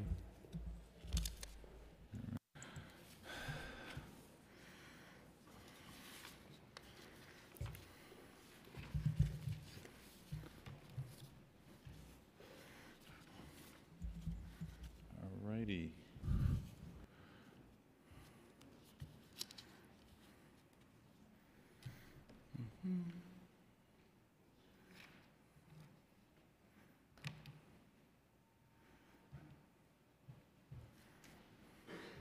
All righty. We're going to put 4 minutes on the clock. Longer than council members today. and the chief, I forgot his name. All right, we're going to go to you first, Mr. Palladino. Okay, good day. My name is Ralph Palladino, Second Vice President, the Clerical Administrative Local 1549, DC 37. We represent members of the NYPD that are police administrative aides, and also the PCT, police communication technicians and supervisors for both titles, and along with clerical associates. The PCTs work in the 911 system. The police commissioner had said, quote unquote, across the NYPD, we will continue to leverage every tool available to us to keep New York City safe. We beg to differ that that's actually taking place. The issue of civilianization, which is the uniform police officers, traffic enforcement agents, and school aides have been sitting in and doing clerical work of police administrative aides for well over 2 decades. We won 3 arbitrations on this about 10 years ago, a little more. To this date, the city has not civilianized those titles in contradiction to the arbitrators' awards. And this has cost the city $30 million a year, roughly. You do the math if you go by 10 years. Those police officers and traffic agents, et cetera, should be out policing. They are able-bodied people we're talking about. They should be out policing, and the city should stop wasting taxpayers' dollars by this. So we are asking that there needs to be an audit. We have asked for audits, and we believe an audit's going to be done. And that will bring light to this issue as well. So we're requesting that the City Council leadership and membership engage the NYPD and city administration to complete the requirements of the 3 arbitration case decisions and finish civilianization for the police administrative aid positions so as to stop wasting city tax dollars and enhance public safety. We also request any financial assistance be given to the NYPD if necessary to complete these legal requirements. So the issue about finances goes directly to also the staffing at 911. We're requesting 500 additional hirees in 911. There are now 2 PSAC centers that both of them now have empty cubicles not being used that could be used to enhance safety of the public. Overtime has ticked up in the last 3 years, $3 million, $1 million a year, from $6 million to about $9 million, over $9 million last year. And that indicates people are being forced to work overtime because there's understaffing. Texting has not begun yet. Imaging, if it happens, has not begun yet. We have requested a separate, New York being kind of a special place in terms of population and diversity, we have requested a separate unit for texting and imaging. We don't know if that's going to happen, but regardless, the present workload will be increased because texting takes somewhat longer to deal with. Also, the city is not getting the fair share of the surcharge tax dollars from Albany. If you look at the budget, It does say in the budget that there is 911 tax dollars coming in, surcharge, but the city collects that. We don't even know if the city is properly paying the NYPD that, and we don't know if the NYPD is actually spending that money on 911. We don't know that, although it says they're getting that. According to the articles that are in the newspapers, which I have given to you, the FCC has found, it's a quote, the FCC, this is in January, has found New York to be diverter of 911 fees every year since 2009. They haven't reported on it, and they need to spend that money in the state for 911, and we're asking the support of the City Council on that. Thank you for your letter. And we need to get clarity into how much the city is actually getting, if anything, because apparently about 50% of it is not coming to the city at least, if not all of it. Thank you. Good afternoon, Chairman Richards and Councilmember Landers. My name is Shane Lanceman, pardon. My name is Shane Correa. I'm a representative of the Center for Court Innovation. I'm here to request that the Council continue to support the Center for Court Innovation as it seeks to renew and strengthen the work we do with over 75,000 New Yorkers in early diversion, youth, and adult alternatives to incarceration. Researchers have documented that our operating programs throughout the 5 boroughs have decreased violence, aided victims, and reduced the use of jail. In fact, I also personally believe in these programs as a participant from over 16 years ago, where I was high risk. To continue to accomplish the work that we're doing, we seek continuation funding of our core citywide ask, our youth-focused supervised release programming, and our pre-court Project Reset diversion programming. With Project Reset, it's been shown specifically and evaluated to resolve cases significantly more quickly than the traditional court process, and participants are also evaluated to have had a lower likelihood and frequency for new arrests. Building off of this program's success, we'd like to continue to expand this throughout the city with the mid-year fiscal year 19 support that Council provided to bring it to Brooklyn fully. We also ask for Council to support innovative public safety models in neighborhoods where New Yorkers have access issues to quality programming. Specifically to that end, we'd like to request the support from Council for the creation of the Far Rockaway Justice Center. As you know, it can take members within that community up to 2 hours to get to court-based programming, as well as for compliance issues. With Council support, we would be able to start a center that would bring quality programming to that neighborhood, as well as provide an additional outpost in Queens where Project Reset could be launched when appropriate. Next, we would like to seek the City Council support in bringing the driver accountability program citywide. This would also complement a bill to hold reckless drivers accountable throughout the city. Since 2015, the program that we have been operating in Brooklyn has been evaluated to show a 40% reduction in recidivism for the charges that are served, and we hope to bring this to all New Yorkers within the coming years. Finally, we also ask Council to support expanding 2 mental health initiatives that have been identified by our court-based operating programs as in specific need for giving mental health services to diverted populations when they're in community as opposed to Rikers.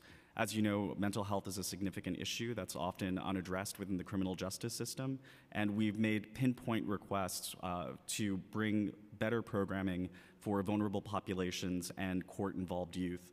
In Brooklyn, this would be as simple as bringing a bilingual therapist who can serve the needs of youth who currently don't have access to someone who speaks their language directly, which would eliminate the need for translators and providing something as sensitive and nuanced as mental health treatment.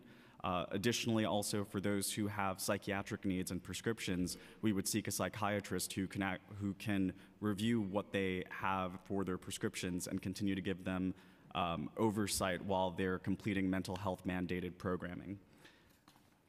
We've also this year been able to receive support from 2 district attorneys' offices in the Bronx and Brooklyn, with whom we've included letters of support from them, and application summaries for our mental health expansion asks are also included. Thank you for your time to speak today. Thank you. Good afternoon, Chair Richards and Councilmember Lanceman. My name is Audacia Ray. I'm the Director of Community Organizing and Public Advocacy at the New York City Anti-Violence Project. And for almost 40 years, AVP has served New York's LGBTQ and HIV-affected survivors of violence. We do direct services and advocacy. We run a 24/7 bilingual English-Spanish hotline, and the hotline and the organization generally are the only certified rape crisis counseling center for LGBTQ people in the entire state of New York. So we receive a hotline call from survivors every 3 hours, and then we connect them with free counseling, economic empowerment, and legal services. So survivors can make safety plans, get order of protection, and make decisions about how they want to utilize law enforcement in their personal situations. We work towards public safety by providing services for individuals who've survived violence and by centering their needs. And we collaborate with community members across the city to build safety and community among many different identities. When we think about public safety, we think about how we build safety together. And for AVP and the LGBTQ people we serve, public safety is about having access to affordable housing, livable wages, and workplaces that don't discriminate, and being able to walk down the street without fear of harassment. So in 2017, we know that 325 New Yorkers reported hate crimes to NYPD, and these were across many different identities. About half of those were Jewish New Yorkers. And for AVP, in that same time period, we received 282 phone calls to our hotline of folks reporting hate violence incidents. So there's a gap between hate violence incidents and hate crimes. The hate crime statute has like a high bar for what a hate crime is defined as. But people in our communities experience lots of different kinds of bias incidents and hate violence. So it's really important for us to be able to support folks and to meet their needs that are not necessarily met by the NYPD. And we also know that there are lots of other organizations throughout the city that do this kind of work in their own specific communities, some of whom we've been working with on the idea of a hate violence prevention initiative that we're seeking support for this year. Some of those other groups include the Arab American Association of New York, Jews for Racial and Economic Justice, Audre Lorde Project, and the Brooklyn Movement Center. So we are starting to ask for support around that project. It's all focused on community-based services and not policing and prosecution. Lastly, AVP is also joining with the Trans Equity Initiative, and we're seeking support for the services that we provide that are specific to trans, gender nonconforming, and non-binary people who face lots of violence in their relationships, on the streets, in housing, and at their jobs. So we are every day supporting TGNC and NB people and combating violence in their own lives and recovering and surviving. Thank you. Thank you so much. Ralph, you said you anticipate an audit. Who's doing the audit? Well, we've asked the city controller. A city controller? Yes. So you anticipate he's going to audit the headcount? Okay. Right. Great. Okay. Hope that's not a surprise. No. Okay, got it. Yes, I don't know if it is. Alrighty. Shouldn't be a surprise. And then on the 911 surcharge stuff, obviously, I think we just sent the letter. Right. You said, I letter, right? I actually said thank you for that, but I kind of like. Oh, it's okay. Whatever. We're here to get some stuff done. So we're going to look deeper into. Can I say one thing about 911, if you don't mind, the surcharge? Say it again. About the 911 surcharge. The 911 surcharge by law is dedicated to 911. And apparently, according to newspaper articles, not just the Post, but an article in upstate New York that's included in that, it's not going there. And yet we have an issue in Albany now, congestive pricing. And the money people are talking about is dedicated to the MTA. It's supposed to be. Okay, so if you're not doing it in one place, then what could happen with the other place? What's to guarantee anything? This money should be coming to the 911 systems statewide, all of it, not a percentage, not 50%, all of it. So I just wanted to get that in as well. And we want to make sure it's not going into what we know as the general fund. You know what the general fund is? Yes, the general Generally, we spend it any way we wish. So we look forward to following up. Well, that's why there's a shortage. It could be when there's a shortage. You know? Yeah. But the city might be spending what it's getting. I'm not saying the city isn't. Right. Okay. They generate a certain amount, but from what the state comes down is the lion's share, though. Right. The big amount. Okay. Okay. Thank you so much. Thank you all for your testimony. Thank you. Thank you. All right, last panel here. We're going to go to Tawaki Kamasu, Kelly. Oh, you had a question? Oh, sorry. Kelly Gina Price, Close Rosies, and MJ Williams.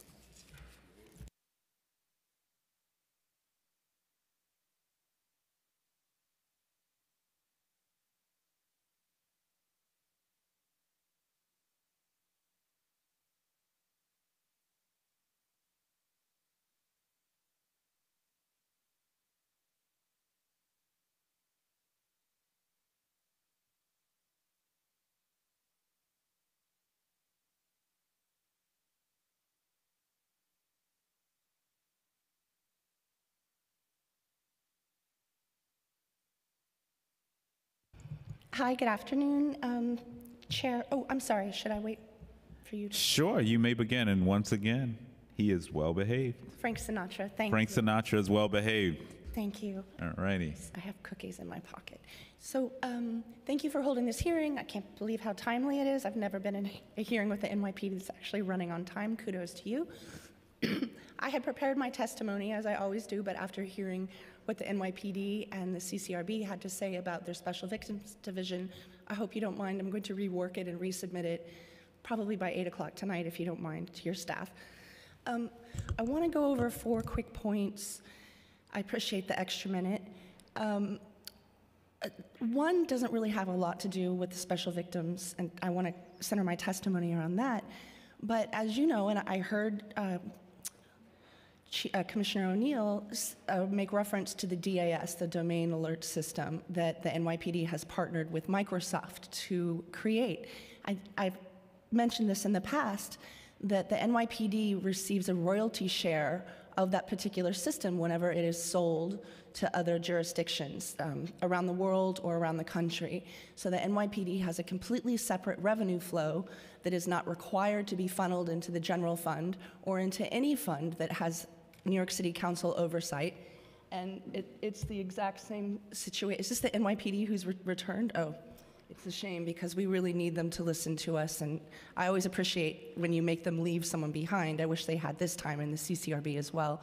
But the money that is flowing into the NYPD coffers from Palantir and from Microsoft is not accountable. There's no sign of it in their budget, and it's potentially hundreds of millions of dollars that you're allowing the NYPD to use to create these systems, these McCarthyistic systems that label us as worthy of police services or not, with absolutely no oversight. Something has to be done about this royalty money. You're giving them far too much slack. As you know, I have a lawsuit against the city because of the way that I have been demarcated as a fabricator of claims, because I have an ex-intimate partner who was a confidential informant for the NYPD, and he used to beat the crap out of me. And the 28th Precinct would just laugh at me and tell me that the only thing they could do to help me is move me to Nevada, because at the time he was trafficking me, and they were saying, oh, you're just a filthy hoe, Miss Price. The only thing we'll do to help you is move you to Nevada. I've testified about these things in the past, but there's a reason that we're labeled this way as survivors of sexual violence, because there's no oversight into these systems. And the number one thing you can do to help survivors of sexual violence is take away the NYPD's ability to operate inside of a star chamber.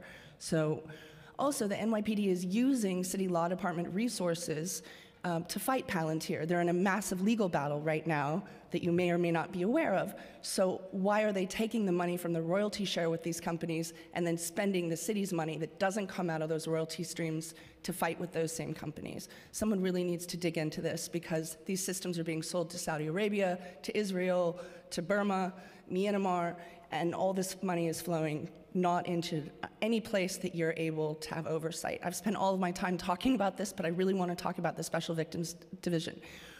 Why was the new chief of SVD not here today? Why did Chief Shea get to be the mouthpiece of the SVU? It's astounding to me that they made a really big deal. They say that they work with advocates in the community. I'm part of the Downstate Coalition, and they don't work with us. I heard Chief Shea say that they work with the advocates to do an audit every year. Well, that's nothing new. They've been doing that for the last 7 years. But the cases that are chosen to be audited are chosen by the NYPD. I have a lot of other problems with the CCRB. The number one thing that I had problem, and I wanted to relate a personal anecdote about making a complaint about sexual harassment within the last year to the CCRB that was founded. It went to administrative trial, and then that particular officer was exonerated. And again, the only thing that I got was a letter when the complaint was originally founded, and then a letter a year later when the officer was exonerated. And as a survivor, this particular workflow does not give us justice. It does not show us a pathway to justice. And there's so much more work to be done. I actually don't recommend that the CCRB do anything regarding sexual assault and rape as far as investigations. And I've testified that we need a new city agency for this extensively, and I'd like to push this. I'll proffer this in my written testimony. Thank you. Thank you. And I just want to correct you on the units of appropriation. That is something that we discussed today, and we certainly are pushing them to certainly be more transparent in their budget. We have a long way to go, but I just wanted to acknowledge that the council has been pushing, and God willing, this year we'll make more progress there. And I want to thank you for your words on SVD. We share the common goal and vision of improving that division, continuing to do that. Ma'am. Press your button. It's going to light up red. My name is MJ Williams, and thank you, Councilmember Richards and your colleagues, for giving us all time here to speak with you. Like Ms. Price, I'm here to ask for accountability, for oversight, not for money, which might make you a bit relieved. And in particular, about having gone through this 50-some-odd page report that was supported the discussions earlier today, looking at the PMMR performance measures for NYPD that learned today stands for Preliminary Mayor's Management Report, which is mandated as an assessment of agencies like the NYPD by the city charter. And within the 6 indicia for NYPD, there is a glaring omission, and that's on the validity and outcome of NYPD arrests.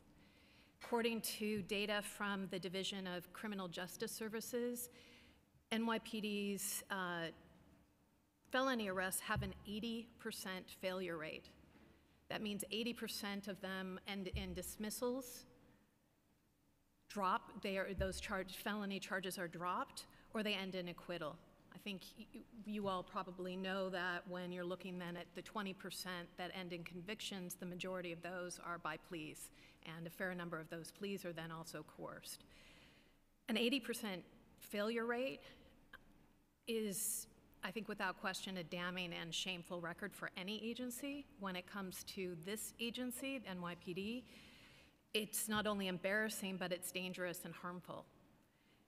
With each arrest, NYPD can kill, injure, and also, at a minimum, seize the liberty of your constituents and other New Yorkers and other people in New York City. Also, that failure rate, it deserves more study, but I believe that you would agree that it's fueled by flimsy probable cause requirements at arraignment, false reports, and what is very commonly and anecdotally called testa lying by NYPD, and overall lack of meaningful oversight or discipline within NYPD, and then through the absence of this or something like it being an indicia of NYPD's performance, lack of oversight also from City Council and the executive, the mayor.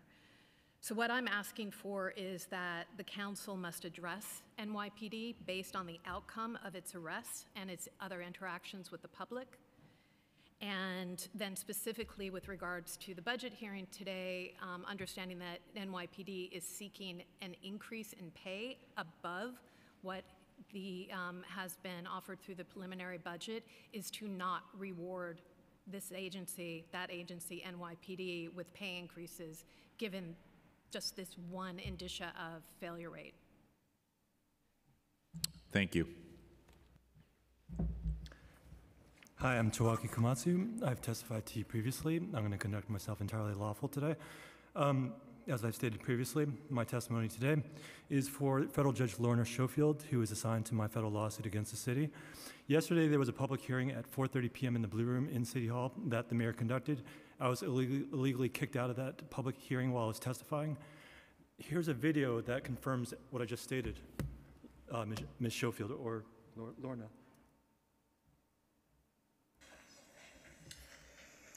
Good afternoon, Mr. Mayor. Good afternoon. You and I have talked a few times about this company called NTT Data. You've said in the press recently that too much money is in the wrong hands. So for the benefit of this audience, I'm going to begin my testimony by playing back a video of our conversation on March 15th of 2017 at your town hall in Chelsea. I don't know if that's something that we Actually, accept in the testimony. First Amendment rights say I can do First that. Amendment rights are great. I just want to say I don't know if we accept that in the testimony, so we should keep moving forward. Okay, let me just say a quick... Tell you. So come on. This is the aftermath. Face me. Can I get your name? Yeah. Right here. Let me cut to the chase. So that was a public hearing about labor rights. I testified to Mr. Lonkman, who's paying absolutely no attention to me right now, about a company called NTT Data and wage theft that I continue to be subjected That's not to. true. I'm multitasking. No, your line of sight isn't on my testimony. That's irrespective of that. So bottom line is, I'm going to file papers in my federal lawsuit tomorrow, essentially saying I walked into this room to testify. Mr. Lonkman was paying me absolutely no attention whatsoever. So therefore, I can't rely on the city council for appropriate redress. Also, there's another video about body camera footage. I was illegally stopped and frisked, assaulted, injured. I'm still waiting to get the full video, the full body camera video, for something more than a year ago. Cameras in that corridor? Now you're seizing my property in violation of my rights. Do you process without deprivation of property? No due process. Give me my wallet. You have no. That's his. That's his. Excuse me. Is there a commanding officer? I'm the supervisor here. Fine. Okay. So let me explain something. So here's a kicker. While I was in NYPD custody, they illegally lost possession of my wallet. They didn't search for my wallet thereafter. So in terms of identity theft, if the roles were reversed, if you were illegally stopped, if you were illegally arrested, the NYPD lost possession of your wallet, your personal identifying information, you would think that they have a legal responsibility to look after your property to safeguard it. So if I'm testifying before you, if you're the chairman of this public safety committee, people like me would think you have some authority to actually take appropriate corrective action such that people like me don't have to keep walking into this room to waste our time to testify to people like you when at the end of the day nothing becomes of that. Thank you for your time. Thank you so much for your testimony. Okay, seeing any others from the public who wish to testify? Seeing none, this hearing is now over. Bye, Frank Sinatra.